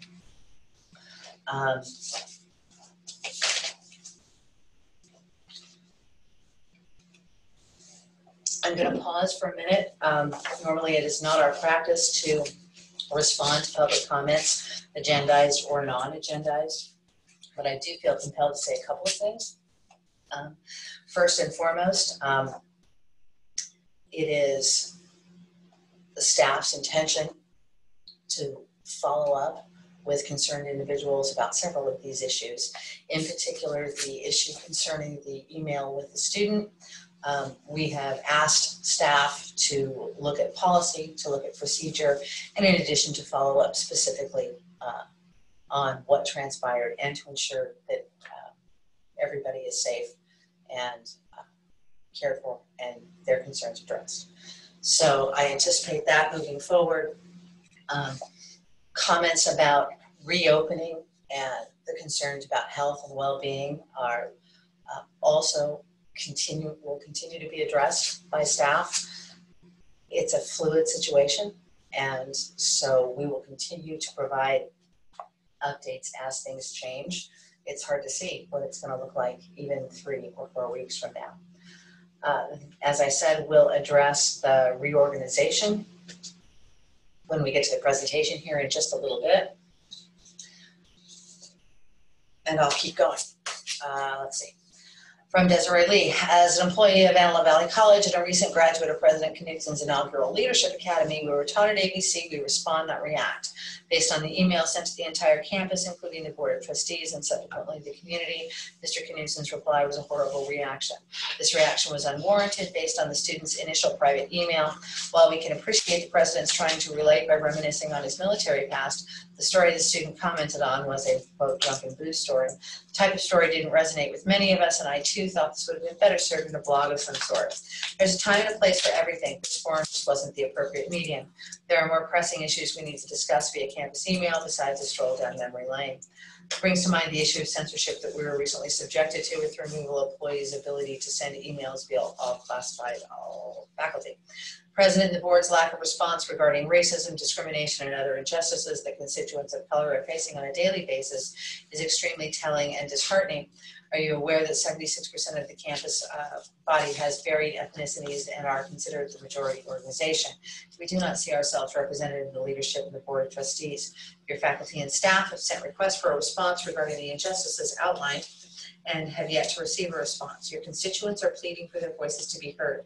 When can we expect a response or statement denouncing racism and discrimination from our president and the Board of Trustees? Regarding the proposed reorganization, the equitable policies and procedures have been completely disregarded by this administration. This is again both disheartening and concerning. It's disheartening for employees because it discourages internal candidates from obtaining credentials. There are scarce opportunities for upward mobility, and reclassifications have not been approved. Additionally, it's concerning as the cherry picking of certain employees to be promoted or relocated sets negative precedents and possible resentment or retaliation for those chosen employees. It's a slippery slope, and no one wins if our leadership decides to continue forward. Consider your employees feel disrespected, unappreciated, and disregarded by the administration's issues, living within pandemic, racial disparities and discrimination, and a heightened political climate, to name a few. Yet there is still an expectation of excellence and high performance as we are a service-based industry. That being said, our students are our customers. With all that your employees are experiencing, we are truly providing students with the quality comprehensive education that our college mission states. Based on the low graduation rates for our students of color, Hispanic at 28% and African American students at 12% as compared to the 36% rate of their white counterparts, we can do better. We can no longer stand by and allow the leadership of this institution to ignore the elephant in the room. We need to rise to the occasion during these uncertain and trying times. How do you want your legacy to be remembered as the president and board of this great institution? You must do better if it starts at the top. Rochelle Hightower is the director of student equity at AVC, came to the college 5 years ago, and it has been an amazing journey of service to students and to my community. When I applied for the job of director of student equity, I didn't know many people on campus. I knew no one from the administration. I interviewed for the position and believe I did exceptionally well, as I am now the incumbent. I later heard I was a potential candidate pool upset because there was someone they believed was the best candidate for the job prior to interviewing me. No one had ever heard of me or the work I'd done for equity in law enforcement and local government. My skill set being brought to the table didn't mean the other candidate wasn't great. However, it allowed the campus to glean from everything that I've been prepared to do. How many other candidates are like me in and outside of the Antelope Valley. At the time of my hiring, I lived in the Valley over 15 years and had been searching for opportunities to give back to my community instead of taking my skill set out of the Antelope Valley. Since coming to AVC, I, in collaboration with individuals across campus and my staff, have successfully created 17 programs that serve students and work to close equity gaps. In recent days, I've often wondered how at AVC the student equity programs and other programs we partner with and support be different if an appointment had been made to fill my position instead of a fair and competitive hiring process. I'm an educated, highly qualified Black woman that was looking for the opportunity to serve and brought energy to our new program and a plan to serve the campus. Student equity is doing things that are raising the bar for equity work across the state of California. I believe we can do more. It is my firm belief we have not yet seen the best that we can be, and I'm requesting that Antelope Valley College implement in spirit and action its resolution made on June 8th, 2020, declaring our commitment to diversity. One way I see this happening is by reinstating the EEO committee, which I served on, and granting that committee authority to make strategic changes in hiring practices, seek diversity in hiring collaborative funding through collaborative funding sources on campus that are committed to equity and diversity. These funds would be used to recruit diverse candidates through channels proven to assemble a qualified applicant pool, as well as engage the campus community in the recruitment process, to reconsider hiring practices that would bar candidates like myself from even participating and being hired in the process. Closing, I challenge the board, our administration, staff, faculty, and students at Antelope Valley College to accept the call to action. It takes all of us speaking out against systemic issues that create equity gaps and further harm us as a whole. I often tell individuals on our campus that equity does not just live in SSB 187, must live in every space on this campus and live in each of our hearts, minds, and most importantly, actions. I ask each of you to take the action to demand equity and justice in what matters most at Antelope Valley College. From May, Santa Colas, in terms of President Knuthen's email response to the student, if we are to maintain professionalism and the respect of our community, we can't have our leadership berating our students. We certainly cannot and should not violate FERPA and potentially endanger them either. The student shared an opinion of his regarding the email that President Newsom had been sending over the course of the last couple of months. His opinion was invalidated by the president's response, or if he'd ever been in the military. And that has nothing to do with this comment, just as the president's email had nothing to do with how we're approaching life in quarantine and life in the midst of heightened racial tension. Additionally, I will share that I've been deeply unsettled with the perceived lack of concern for our campus community. A young man was found hanged in our college's own backyard, and we've all heard from the administration was crickets or nothing. There are a plethora of colleges down below in LA providing remote classes where students can feel safe, supported, and receive their education. This lack of empathy for our students continues, we'll lose them. We know there are faculty and staff that care deeply for our students' well-being and have shown it through their work, but it's clear our administrators are not necessarily on board with that. If they are, their silence doesn't show it. Black lives matter, Black students matter, Black faculty matters, Black staff matters. Oscar Sanchez, I'm emailing you about an urgent issue about new types of courses. These are the blended, hybrid, and face-to-face courses revealed to the AVC students earlier today. As a student, I'm angry about these changes, which risk the lives of students, faculty, and families of the aforementioned groups. Risking harm for the chance to provide slightly better instruction is a reckless and foolish idea to have. To think our lives are to be gambled is to believe we are worth less than the desire to return to normalcy, and I won't tolerate it. A personal issue with this due to the fact that one of my distance instruction classes ends 10 minutes before my newly appointed blended class, which was just recently changed to such. The drive to AVC for me is between 30 and 40 minutes, so how would I both be able to attend my online course and not be late every day for the blended course? It can't be chalked up to a mistake in my scheduling because these class changes were presented after the fact. I can't change classes either due to this information being presented so late, and I'm not the only person by a long shot to have issues with this. As the ASO Senator of the Palmdale campus and extended learning, I implore those receiving my message not to go through with these changes. Classes will also be implemented in the Palmdale campus, and I'm especially against this being in the Palmdale campus due to the environment being so small and close together. Even with classes being halved on different days, it won't prevent the spread of COVID-19 as much as the administration desires. I don't want to risk students' health, especially in my city. From Jessica Fragoso, as an AVC student and employee, I found the recent developments with leadership concerning. More than ever, transparency and efforts toward equity matter to the student body. We need to be confident our concerns and voices are represented by the leadership on campus. When I received the president's email recently, I was shocked. I can't believe that our president would put a student on display to scold them in front of thousands of people. This action was an abuse of power. There's also an issue of a lack of transparency and communication regarding new leadership for the college. The biases and injustices that have been occurring for hundreds of years are coming forward to our nation's consciousness. We will take our higher education elsewhere if AVC doesn't show us that they're here to serve the community and represent us fairly and openly. Jason Bowen, I'd like to thank President Ed Knudsen for his weekly missives, which I find quite enjoyable. They provide for me an inspiring glimpse of humanity at a time when I've never felt so detached and isolated. However, not all share my sentiments. On July 2nd, a student contacted Mr. Knudsen privately and shared, in my opinion, quite harsh criticisms. This was, to my understanding, a private communication to President Knudsen. In his reply that same day, President Knudsen made public the entire contents of the student email, including the student's name. That was, in my opinion, a severe breach of trust and a violation of our own ideals as an institution of higher learning. Antelope Valley College affirms the right of the individual and respects human dignity. Programs and activities of the college foster the individual's ability to think clearly, critically, and independently to meet the demands of an increasingly complex society. The student is the primary concern of the college. The curriculum, activities, services of the college help students understand their physical, cultural, ethnic, and social environment. The preservation of academic freedom provides a college environment in which students and faculty can examine ideas freely. Oscar Sanchez.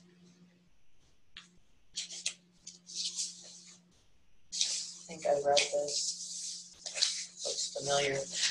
Emailing about an urgent issue about new types of courses. These are the blended, hybrid, and face-to-face courses. That's the Yeah, same one. that's the same one, exactly. Aurora Bird. We grieve for the loss of AVC professor of French and German, Dr. Lyot Bowler, who passed away on Saturday, July 4th.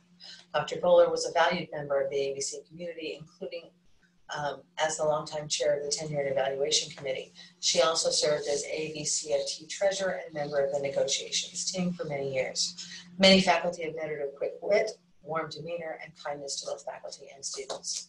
When I first arrived at AVC during fall of 2014, her presentation on the tenure and evaluation process put me at ease.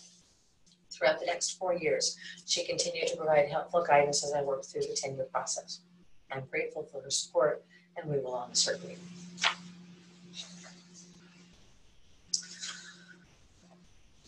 This is from Francis Malinoff.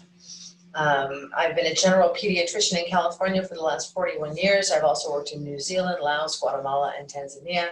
I'd like to make the following points on the subject of restoring in-person classes at AVC this fall semester. AVC should follow and enforce all evidence-based guidelines for assuring the safety of students, faculty, and staff from exposure to COVID-19, including guidelines from the CDC, the American Academy of Pediatrics, and the California Department of Public Health.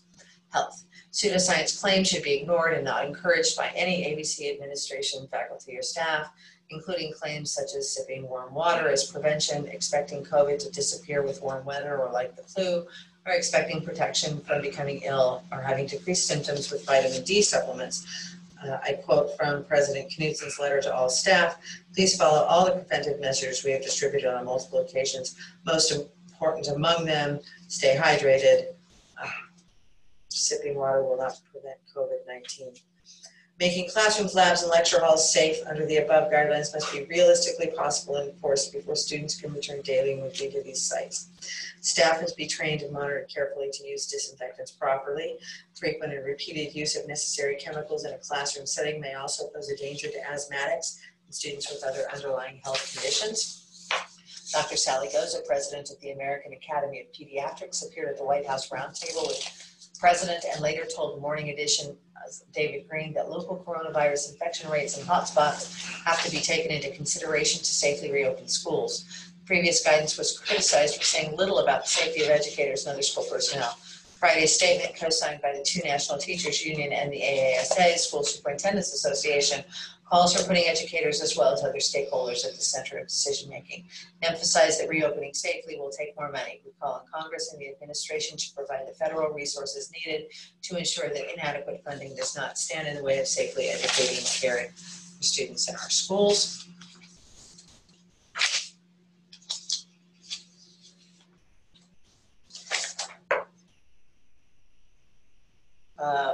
This from Catalina Rios. I would like to ask you allow our ESL classes with field to continue because we need to learn the English language. We want to be able to go to college and pursue a professional career. From Rosa Villa, I would like to ask that AVC allow us to continue with our field ESL classes to pursue a career. From Gladys Espinoza, I'm an active student in ESL classes that field provides us. I'm sorry, the font is so small I can't read it. We need this for our daily lives and hope to continue receiving your assistance with our classes. And from Natividad Ortiz Sadjin, we are learning, I would like our ESL classes with field to continue because they help us in strengthening our confidence in communicating with others in our community. We are learning not to be afraid of speaking English.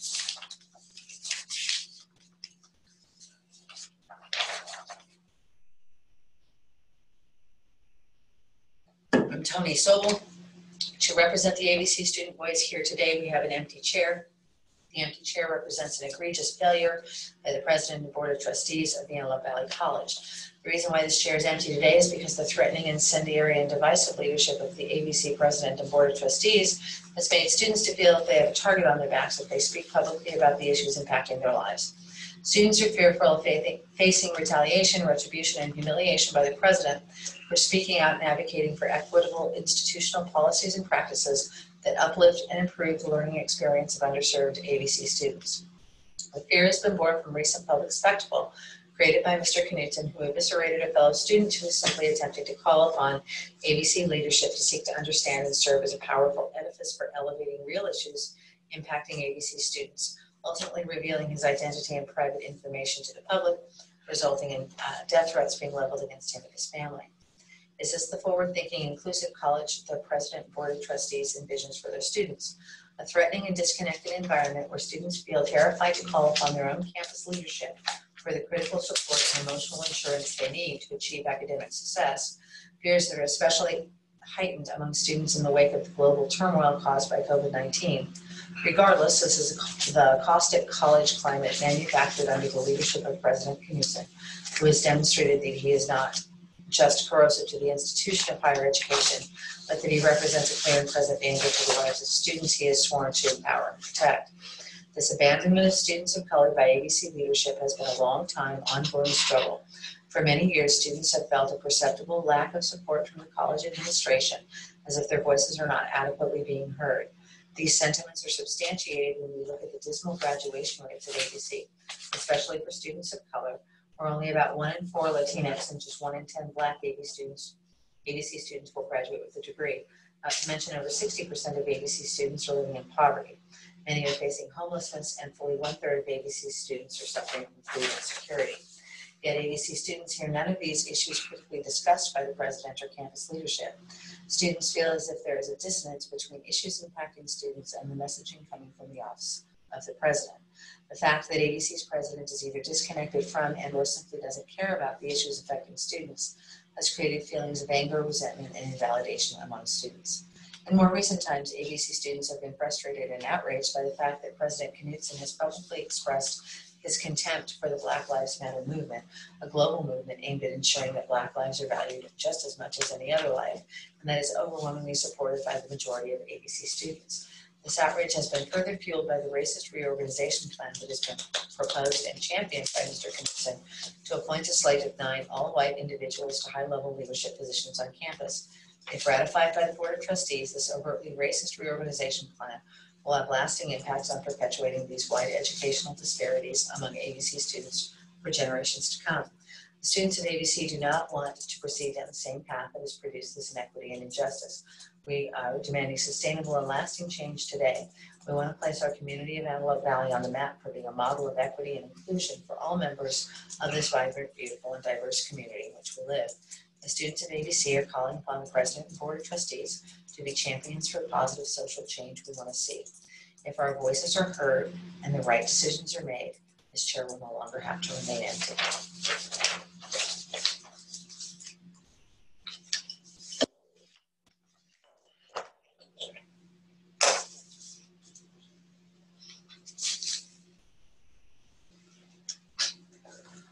President Knudsen would like me to announce that he is out ill this evening. I apologize, I should have announced that sooner. I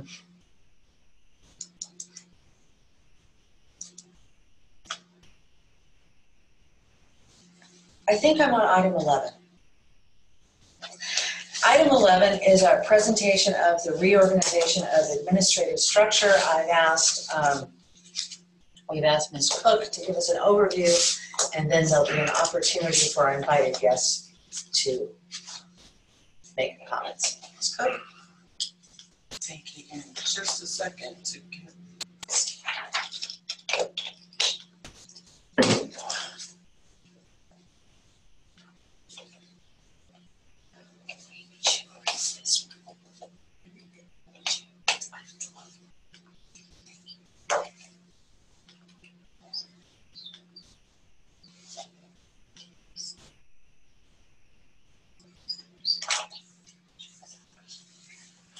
Good evening, members of the Board of Trustees and the public. My name is Bridget Cook, and I'm the college's interim general counsel. And I'll give you a brief summary of the college proposed reorganization, as well as efforts to increase diversity, equity, and inclusion here at Antelope Valley College. Just a little background about the college and its composition. Antelope Valley College student body is made up of 79% students of color. College employees are made up with 85 full-time faculty. 33 or nearly 40% of the faculty members identify as minorities or people of color. The college employs 43 frontline, mid-level, and executive managers or administrators, and of those, 14 or 32.5% identify as minorities. The 12-person executive council has 2 African Americans, 1 Asian Indian, 1 Hispanic, 1 position is presently vacant, and 1 is being recruited. There are 6 women and 5 men. Presently, the college is working to develop a new technology platform, which will increase the recruiting efforts, including inclusive hiring practices. Here is a summary, and I apologize, I've touched something extra backwards. Here's a summary of programs that are student focused on bridging the equity gap. We are one of few colleges authorized to confer a bachelor's degree. We have the Law Scholars Program 2+2+3, which is a pathway to becoming an attorney. We serve 200 incarcerated students. We have the AFAB program, which creates opportunities for employment in the aerospace industry. Soar High School is located on our campus in conjunction with the Antelope Valley Union High School District with over 400 students. We have an on-campus child development center. We partner in Cal State University Bakersfield, has programs on our campus. And we have an articulated engineering program with Cal State University Long Beach. We have an on-campus food distribution program for students that happens twice a month. Health services are available on campus, including mental health services for our students. We offer computer and a hotspot loan program to support our students during COVID and at other times. Recently, we were the recipients of the $3.1 million CARES funding that went directly to students, and we have a $2.1 million fall distribution. $1.4 million of that went out to students this past weekend. We offer online tutoring and orientation, ongoing faculty training, free bus passes in partnership with AVTA and AVQMD. Our Measure AV has a $350 million capital bond, and there is lots of improvements and construction taking place on the campus. There's an express bus between Lancaster and Palmdale to serve our students.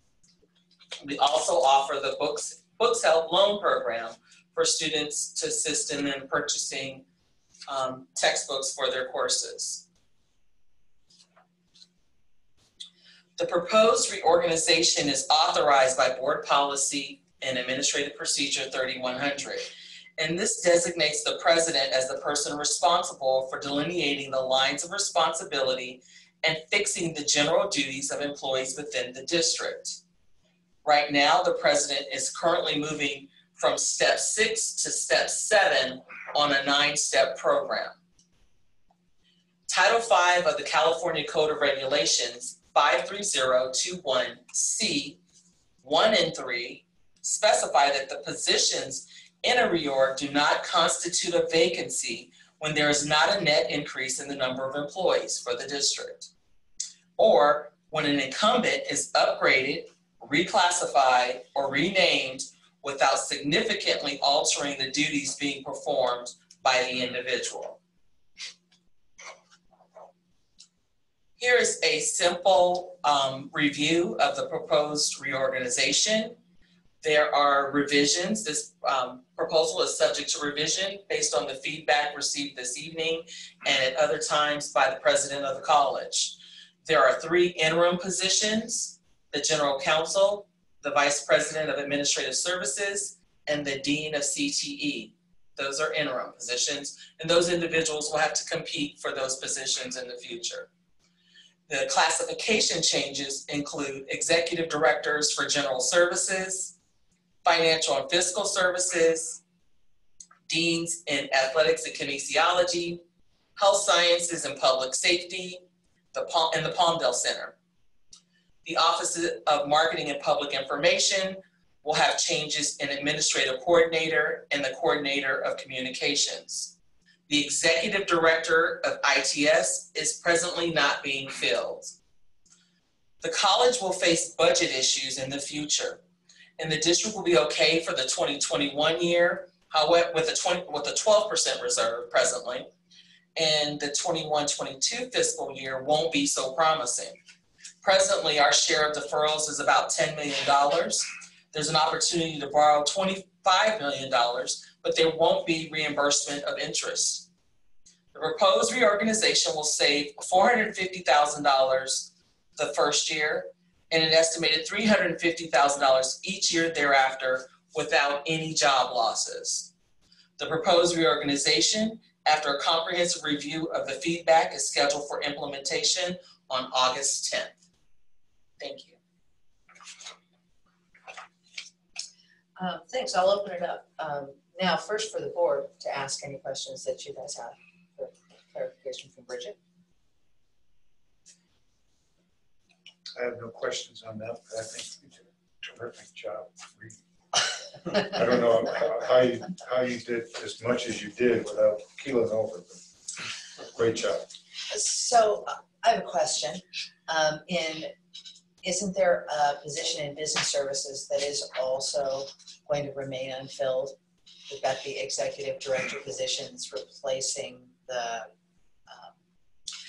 current structure. I think that's also part of that. And I apologize, that was omitted from the information that I printed on screen. The executive, the business officer resigned this spring, and her position is not being backfilled. Right, so that part of what is confusing about how does it save money is that these positions that are being unfilled. But and there's also a dean that's being unfilled.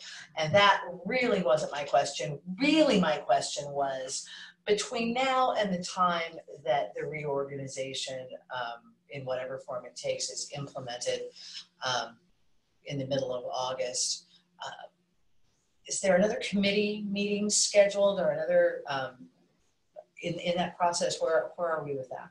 So with regard to the process, the process is a 9-step process. We're actually on step 7 of the process. At this point, the feedback that has come in this evening and previously, those things are all being considered. At this point, the president is responsible to review all of that information. There's not another committee meeting scheduled or indicated as part of the process going forward, but he does have to consider all the information that has been received to date, and then it goes back out for a week. So there's going to be a 1-week period now where the campus can review as well. So this will be, the 1-week period will be after changes are made based on current feedback. Yes. Okay. Yes, correct. Perfect. Bridget, I have a question also. In listening to the many comments, and Dr. Herman, you did an excellent job. I felt so bad for you reading them all, but you did a great job. In listening to the comments made by many of them employees on campus and some students, can you just give me a little bit more detail on what positions we are not opening for public, our employees here, or even inside or outside to apply for? So the reorg consists of moving current employees. There was no, they weren't flown outside or internally. It was moving people who were already in similar positions and adding duties to them and or lateral movements within the organization. So there was no recruitment for these positions, but people had skills that matched the needs and their duties were increased. And those are the people who received pay increases. And then those that were moved laterally, they were moved into positions where there was a need demonstrated in another area. So in hearing you say that, I understand that, but I also understand that it sounds like we also don't really know if there are additional employees who may have had those same qualifications or more, who did not get an opportunity to apply for those positions. Am I correct in that? That could be true. That I could don't be want to true. assume. Yeah, that could be true. That could be true. Okay, thank you. So I'll open it up for comment from our guests. Okay. From the Cedar Group. Who's going to go first? Tony or Andres? Yes, good evening, Tony here. And I'm sorry, Tony, before you start, your third speaker has not shown up.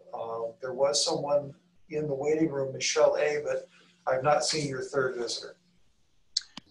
Yes, what we're going to do at this point is, due to an unforeseen situation with that speaker, we are going to read the statements that were prepared for that student to say by our student constituencies on campus. Very well. We've arranged a total of 10 minutes, so thank you. The floor is yours. Thank you. Good evening, AVC President, Board of Trustees, and Interim Campus Council. We thank you for the opportunity for Citizens for Equity, Diversity, and Applied Representation, CEDAR, to speak tonight on behalf of our campus and community constituents. We are here to voice our deep concern about your proposed campus reorganization plan and current campus climate. We come before you to amplify the ubiquitous outcry for equity, inclusion, and representation in all things Antelope Valley College. We are also here to remind you that Antelope Valley College, as the only public community college in our valley, is ours and not yours alone to do with as you please.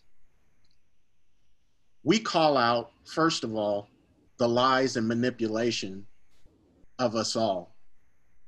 You lied to us about campus community buy-in for your reorganization plan, when in actuality, no constituency group supports your reorganization plan.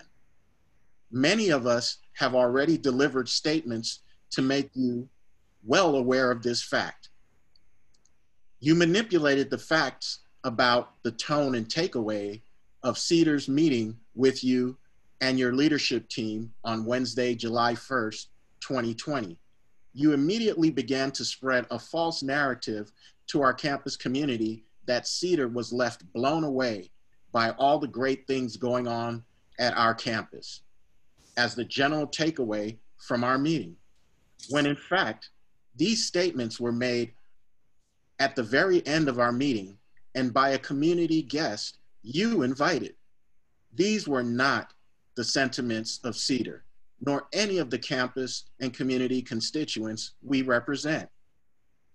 You lied to us about your professed commitment to diversity at our June 8th, 2020 Board of Trustees meeting, when it was stated that, quote, the district is committed to hiring and staffing and staff development processes that support the goals of equal opportunity, diversity, and inclusion, and provide equal consideration for all qualified candidates, unquote.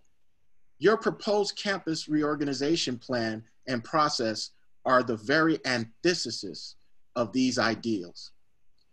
You lied to the press when you manipulated AVC demographics by padding your diversity numbers to include temporary interim campus leadership appointments, such as our very own Black Campus Council, and other gross inaccuracies. So we reiterate our demands.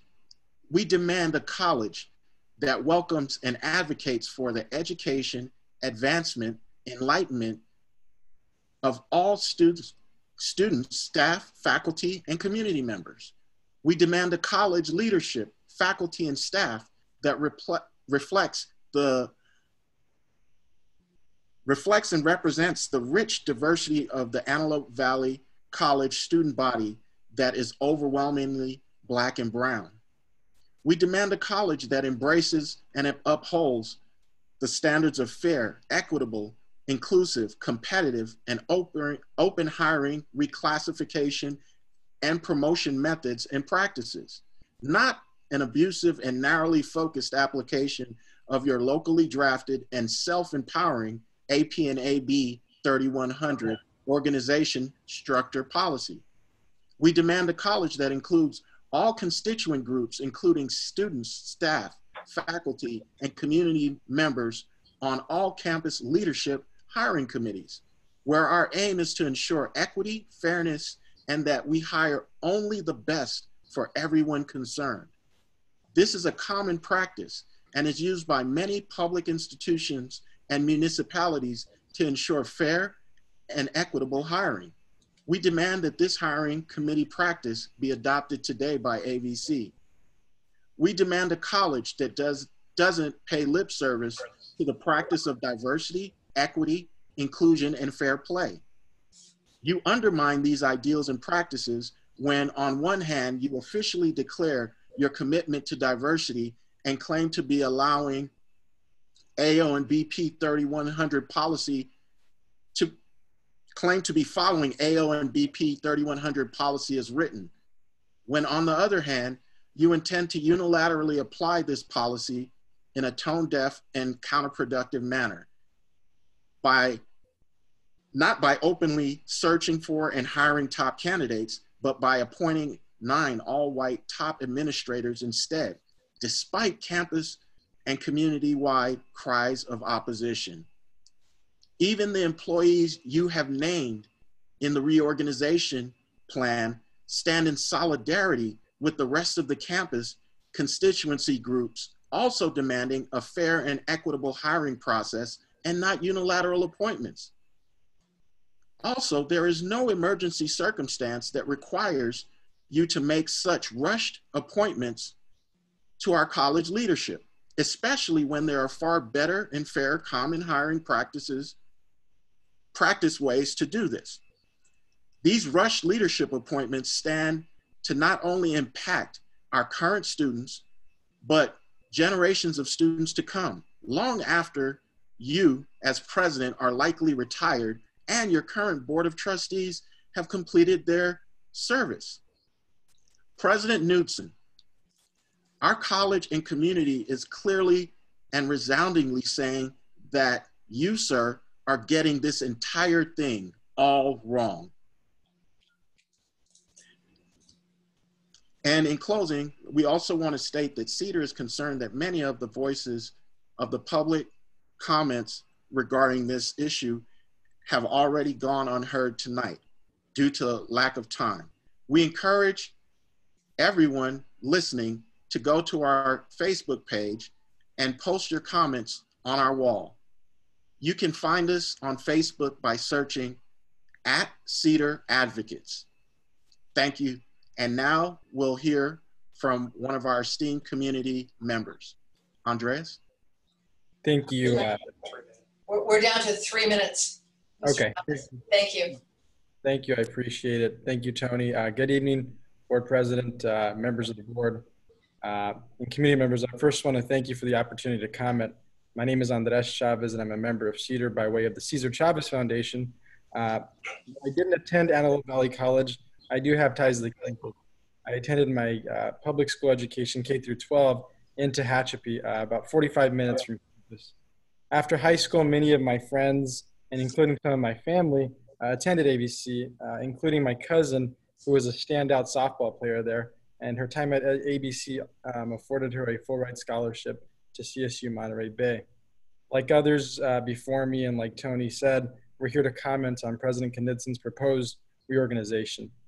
Tonight, I simply ask that President Knudsen and the trustees pause the proposed campus reorganization, including its associated appointment of 9 all-white individuals to top-level administration positions that do not reflect the student population or the Antelope Valley community. When Cedar met with President Knudsen and others on July 1st, he highlighted some of the successes for students of color at AVC and asked us to recognize AVC's commitment to them. In calling for our patience, President Knudsen repeatedly said, institutions do not change overnight. Yet, in contrast to President Knudsen's request for our patience, this proposed reorganization is being undertaken in haste. We acknowledge the progress that's been made, as we saw in the General Counsel's presentation. However, this is a little different. We're now asking you guys to do more to create a greater good and to do better for all of our students. We ask you guys to pause, to be more deliberate in your decision making, and to create a greater good to do better for all of our students. We ask that we ask for a new process that includes comprehensive recruitment efforts that specifically seek out diverse candidates for each position, and that will ultimately hire more diverse, competent, and qualified administrators. I thank you for your time this evening. We thank you for your consideration. Thank you very much. Just by way of clarification, every comment that we received by the 6 o'clock deadline was read. That was, we didn't leave anybody out. Anybody whose comment didn't make it into the stack must have been after that 6 o'clock deadline. And we apologize for that, but we do need a little bit of time to get those things ready. Madam President, can I make one comment? Absolutely, please do. It's been brought to my attention that there were comments that were on the YouTube feed regarding a particular individual not having the entirety of their comments read. And I'm sure Madam President would agree with Board Policy 2355 with regard to decorum. Remarks or discussions that are something that you would have in closed session or be discussing about an individual employee are considered out of order, which gave you the discretion to not use the language and say the words, etc. Regarding an individual employee. And so, right, my concern was the confidentiality of an individual employee.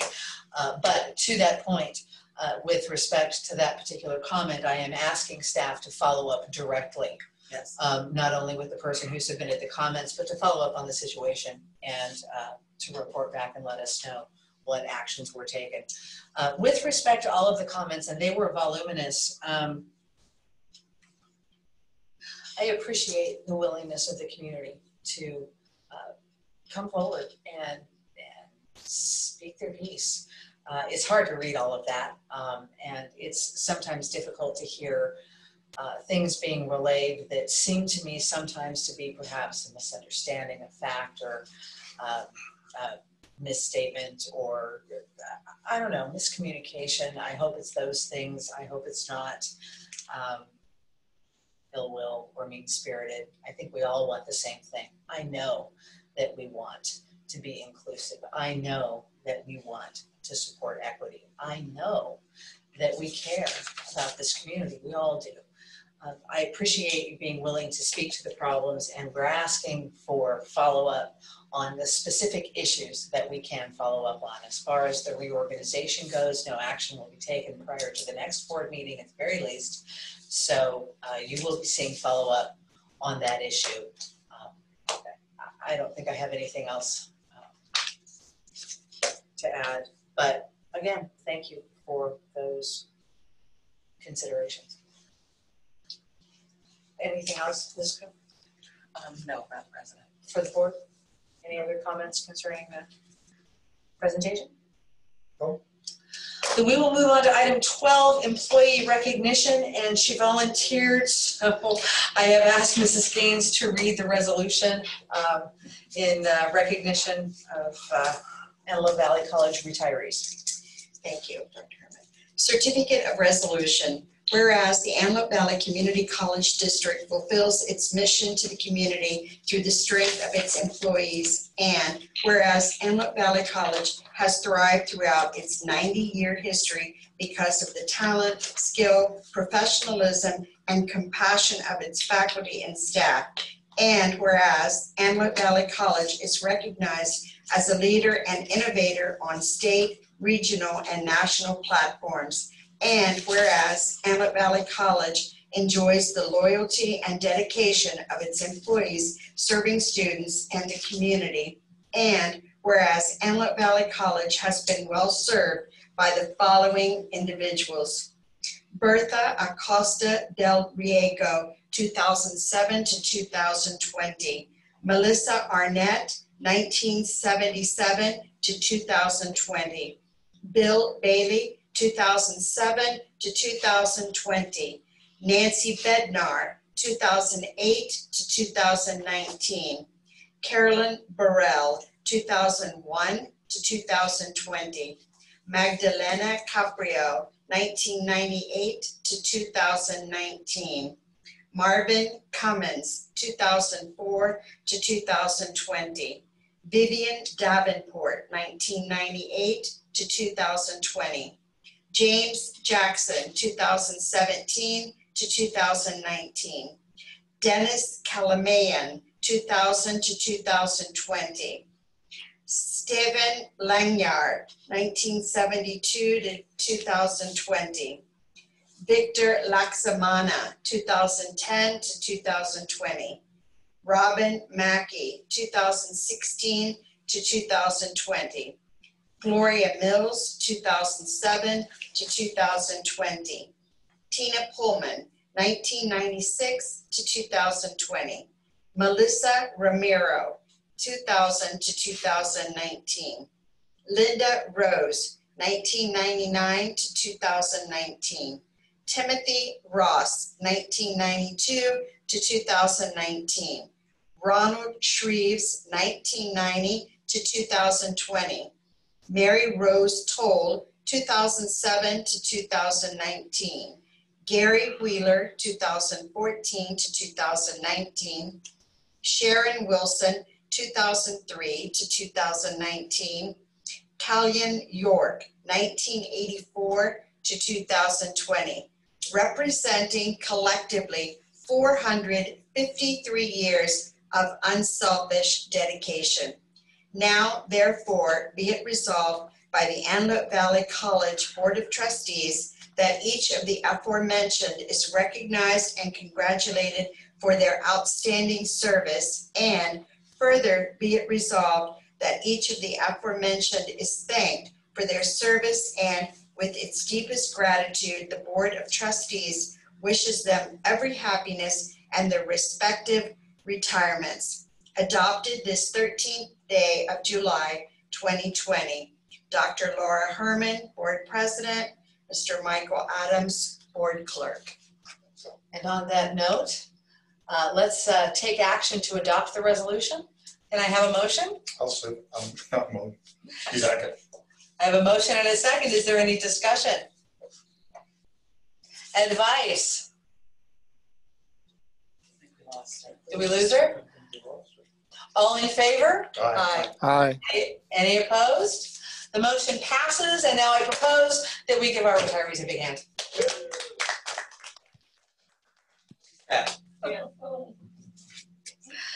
Item 13, report of closed session action. We have no report. Item 14 is the consent agenda. I'm going to ask for a motion to approve the consent agenda with the removal of item 14.3, which we will vote on separately. May I have a motion?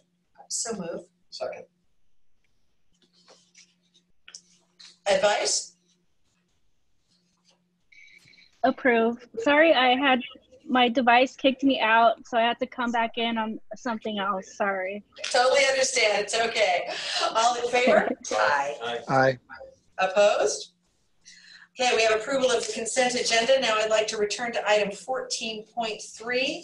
On pages 1 and 2 of that item, there was a persistent typographical error where the date, the ending effective date was listed as 6/30/2020, but it was intended to be 6/30/2021. So I'd like to entertain a motion to approve the personnel schedule with that correction. So move. Second. Discussion? Advice? Approve. All in favor? Aye. Aye. Opposed? All right, motion passes. 15.1, approval of resolution number 20-21/1, declaring the futility of public bidding for 3D metal printer system. So move. Second. Any discussion? Advice? Agree. All in favor? Aye. Aye. Opposed? Okay, motion passes.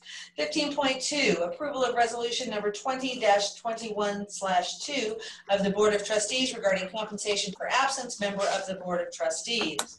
So moved. And I abstain. With one abstention, is there any discussion? Advice? Can I ask what the reason for the abstention is? Because it concerns his absence, so he can't vote on it. Oh, okay. Agree. Okay. All in favor? Aye. Aye. Opposed? And we have one abstention. 15.2 passes.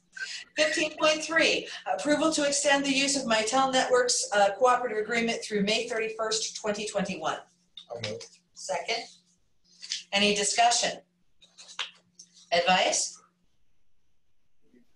Agree. All in favor? Aye. Opposed? Motion carries. 15.4, approval of CashNet contract extension from July 1st, 2020 to October 1st, 2020. So move. Second. Discussion? Advice? Approve. All in favor? Aye. Aye. Opposed? Motion carries. 15.5, approval of the amendment for a one-year extension of the Cal Schools third-party administrators consulting services contract. I'll move. Second. Any discussion? Advice? Approve. All in favor? Aye. Aye. Opposed? Motion passes. 15.6, approval of amendment number 3 to extend the term of the California State Teachers Retirement System, aka CalSTRS, consultant services agreement between TCG administrators and Antelope Valley College through December 31st, 2021. Move approval. Second. Any discussion? Advice? Approve. All in favor? Aye. Aye. Opposed? Motion passes. 15.7, approval to award contract for copier maintenance services. So move. Second. Any discussion? Advice? Approve. All in favor? Aye. Opposed? 15.8, approval to award Cypress Risk Management contract for student athlete accident insurance coverage. Move approval. Second. Any discussion? Advice? Approve. All in favor? Aye. Opposed? 15.9, approval to utilize National IPA Cooperative Piggyback Contract R170501 with Annixter Incorporated for Security System Services through June 30th, 2021. So move. Second. Any discussion? Advice? Approve. All in favor? Aye. Aye. Opposed? 15.10, approval to utilize National IPA Cooperative Piggyback Contract number R161701 with Annixter Incorporated for cabling and networking products and solutions through March 31st, 2021. So moved. Second. Discussion? Advice? Approve. All in favor? Aye.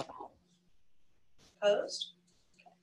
15.11, approval of the affiliation agreement between Antelope Valley College and Antelope Valley Lung and Sleep Institute from July 1st, 2020 through June 30th, 2021. So move. Second. Discussion? Advice? Agree. All in favor? Aye. Opposed? Okay, 15.12, approval of school affiliation agreement between Antelope Valley College and High Desert Medical Group from July 1st, 2020 through June 30th, 2021. So move. Second. Any discussion? Advice? Agree. All in favor? Aye. Aye. Opposed? 15.13, approval of school affiliation agreement between Antelope Valley Community College and Ridgecrest Regional Hospital from July 1st, 2020 through June 30th, 2021. I'll move. Second. Discussion? Advice? Agree. All in favor? Aye.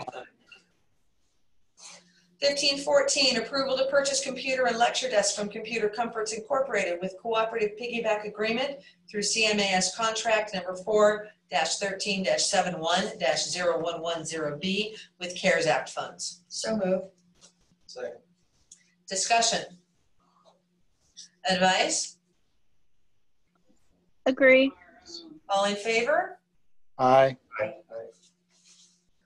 15.15, approval to purchase audiovisual equipment for classrooms from Howard Technology Solutions with cooperative piggyback agreement through NCPA contract 01-45 with CARES Act funds. So move. Second. Discussion? Advice? Agree. All in favor? Aye. 15.16, approval of research plan with Apotheo LLC concerning academic and agronomic data collection research with industrial hemp. I'll move. Second. Discussion? Advice? Agree. All in favor? Aye. Opposed? 15.17, approval to award bid AVC 2019/2020-25 Foxfield Hangar improvements. So move. Second. Discussion? Advice? Approve. All in favor? Aye. 15.18, approval to award bid AVC 2020/2021-1 Palmdale Center Technology Facility. So move. Second. Discussion? Advice? Approve. All in favor? Aye. 15.19, approval of project assignment amendment to Kruger Benson Zemer Architects Incorporated for Architectural Services Gymnasium Renovation Project. So moved. Second. Discussion? Advice? Approve. All in favor? Aye. Aye. 15.20, approval of a project assignment amendment to Lundgren Management for Construction Management Services Gymnasium Renovation Project. So move. Second. Discussion? Advice? Approve. All in favor? Aye. Aye. 1521, approval of project assignment amendment with North State Environmental. So moved. Second. Discussion? Advice? Approve. All in favor? Aye. Aye. 1522, approval of change orders for Discovery Lab Project 17-039. So moved. Second. Any discussion? Advice? Approve. All in favor? Aye. Aye. 1523, approval of change order for APL flooring replacement project. So moved. Second. Discussion? Advice? Approve. All in favor? Aye. Aye. 1524, approval of change order for campus infrastructure and PV relocation project. So moved. Second. Any discussion? Advice? Approve. All in favor? Aye. 1525, approval of change order for Palmdale Center Phase 1 project. So moved. Second. Any discussion? Advice? Agree. All in favor? Aye. Aye. 1526, approval to file notice of completion and resolution of acceptance on the Foxfield Improvement Project. So moved. Second. Any discussion? Advice? Agree. All in favor? Aye. Aye. 1527, approval to file notice of completion and resolution of acceptance on the Palmdale Center Technology Facility Project Phase 1. So moved. Second. Discussion? Advice? Approve. All in favor? Aye. Aye. 1528, approval to file notice of completion and resolution of acceptance on the Office of Business Services and Risk Management Office Modernizations Project. So moved. Second. Any discussion? Advice? Approve. All in favor? Aye. Aye. Items 1529 through 1536 all apply to Measure AV funds. I propose that we block those and vote on them in a single motion. If that's agreeable to the board, I would accept a motion to that effect. I'll move. Second. Any discussion of items 15.29 through 15.36? Advice? Approve. All in favor? Aye. Aye. Aye. Item 16, information items. We received another monthly facilities report and construction's moving along nicely. So take a look at that. And the reports are listed, the reports and announcements are listed as per normal, the end of the agenda. Of course, in this alternative environment, we ask for those reports in writing. And these are in, I apologize, no particular order, so I'll just start at the top. I have from Dr. Aurora Bird, that's the AVCFT president. Antelope Valley College Federation of Teachers has noted that chaos on campus, including actual protests at the edge of campus, primarily caused by the actions of the AVC administration. I'm saddened by this, but also furious because in these difficult times, I'd hoped that the AVC administration would show strong, compassionate leadership focused on safety and respect for employees and students. Instead, tonight I must focus on three key issues. First, President Knuth's public response to a private student email is not only absolutely unacceptable, it's shameful.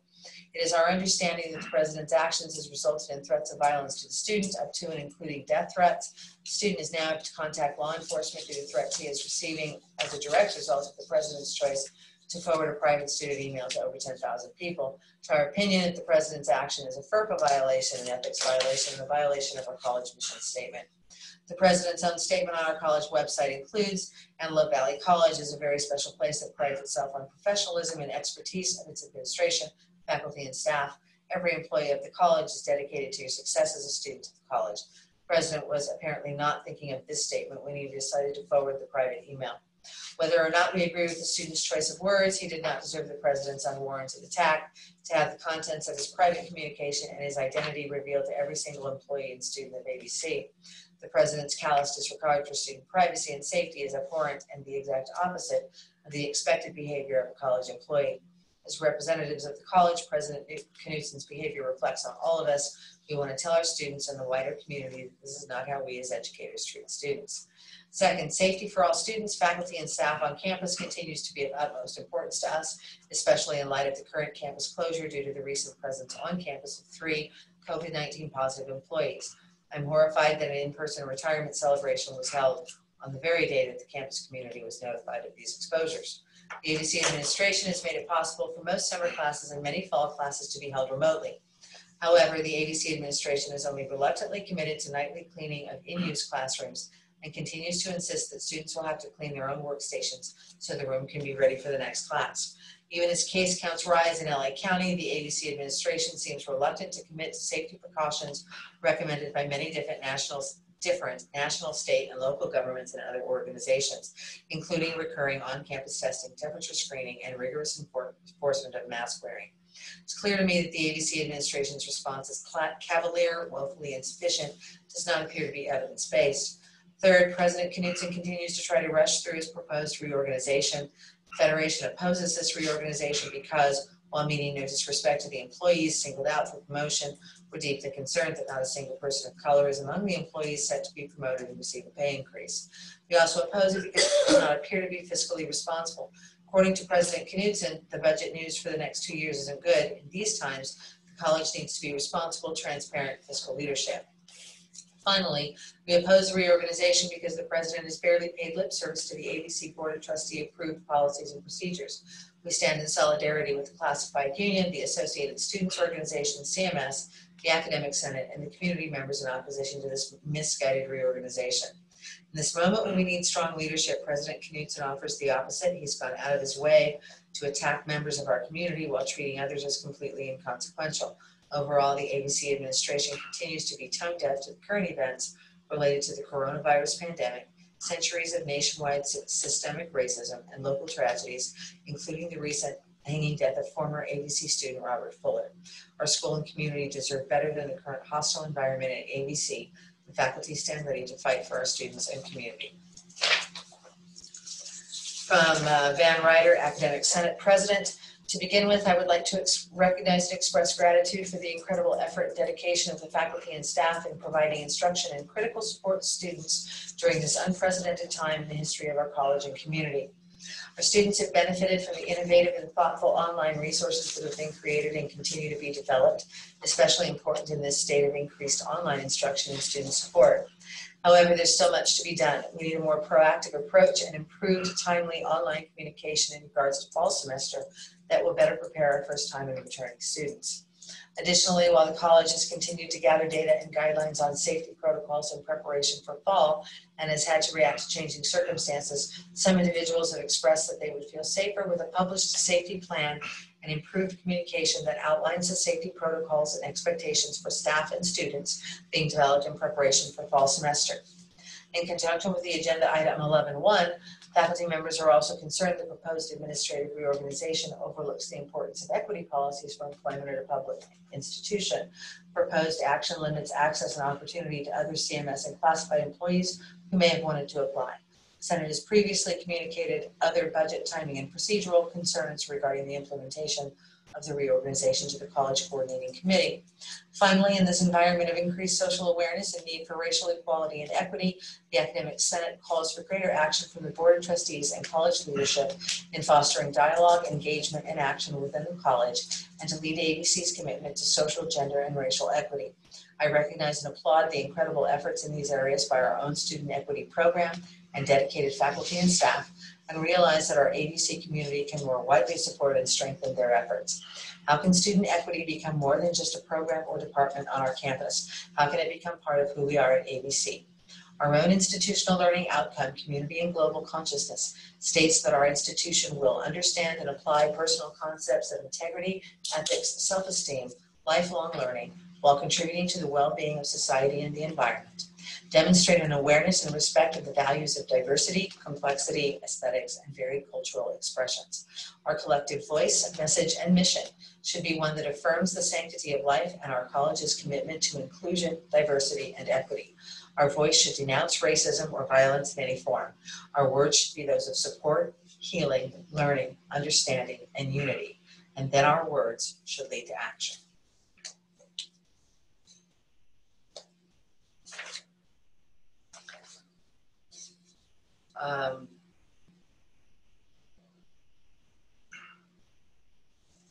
I think I read the statement, but I'll read it again. In memory, I wanted to express on behalf of the Classified Bargaining Unit, we are deeply saddened by the loss of Lyette Bowler. Although we did not know her well, we worked with her on negotiations, and she was very committed to getting the best settlement possible, and many worked with her in her department.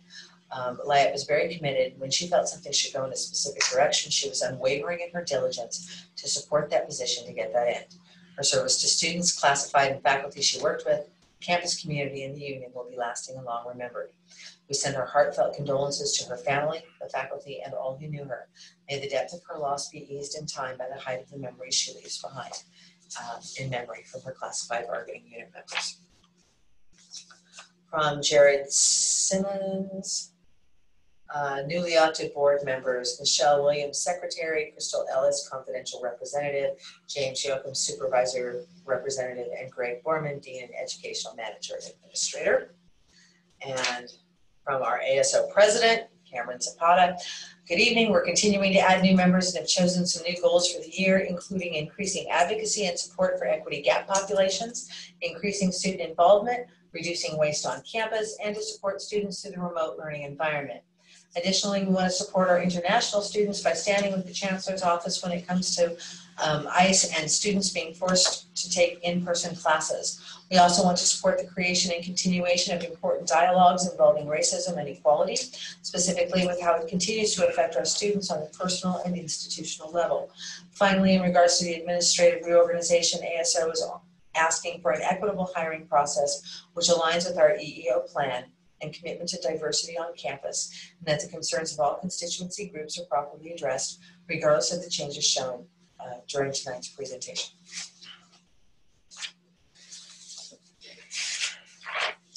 And let's go to board member comments, and we will start with our student trustee. Okay, I just wanted to say that I totally agree with the comments made in the beginning from the public about upholding diversity. And I just wanted to add that I think that one good way we could do that would be to add a Black Lives Matter banner to the homepage. I know a lot of other community colleges have done that, and I think that it would be great for AVC to show its support in that way. That's all. Perfect, thank you. Mr. Stoltz? Nothing from me. I'm gassed. Mr. Adams on the phone, anything you need to say? Nothing tonight, thank you. Mr. Buffalo? Not one thing. Mrs. Gates? I do have something. I first want to say thank you to everyone who submitted comments this evening. I think it's important that the board always gets to hear the concerns of our educational community here at AVC.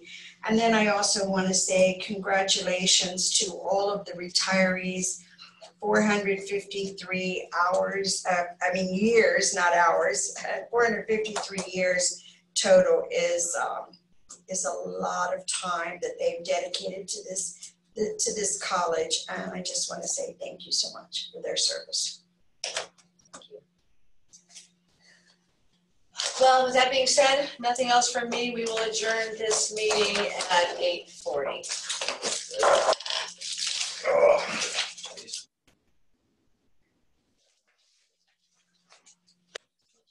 You were saying 8:30. I think you won. No, I said 8:40. Good job. Good night, everyone. Good night. I'd say thank you to the interpreters. Y'all did a great job. Yeah, you guys hung in there, well done. They did switch Holy off right on the money.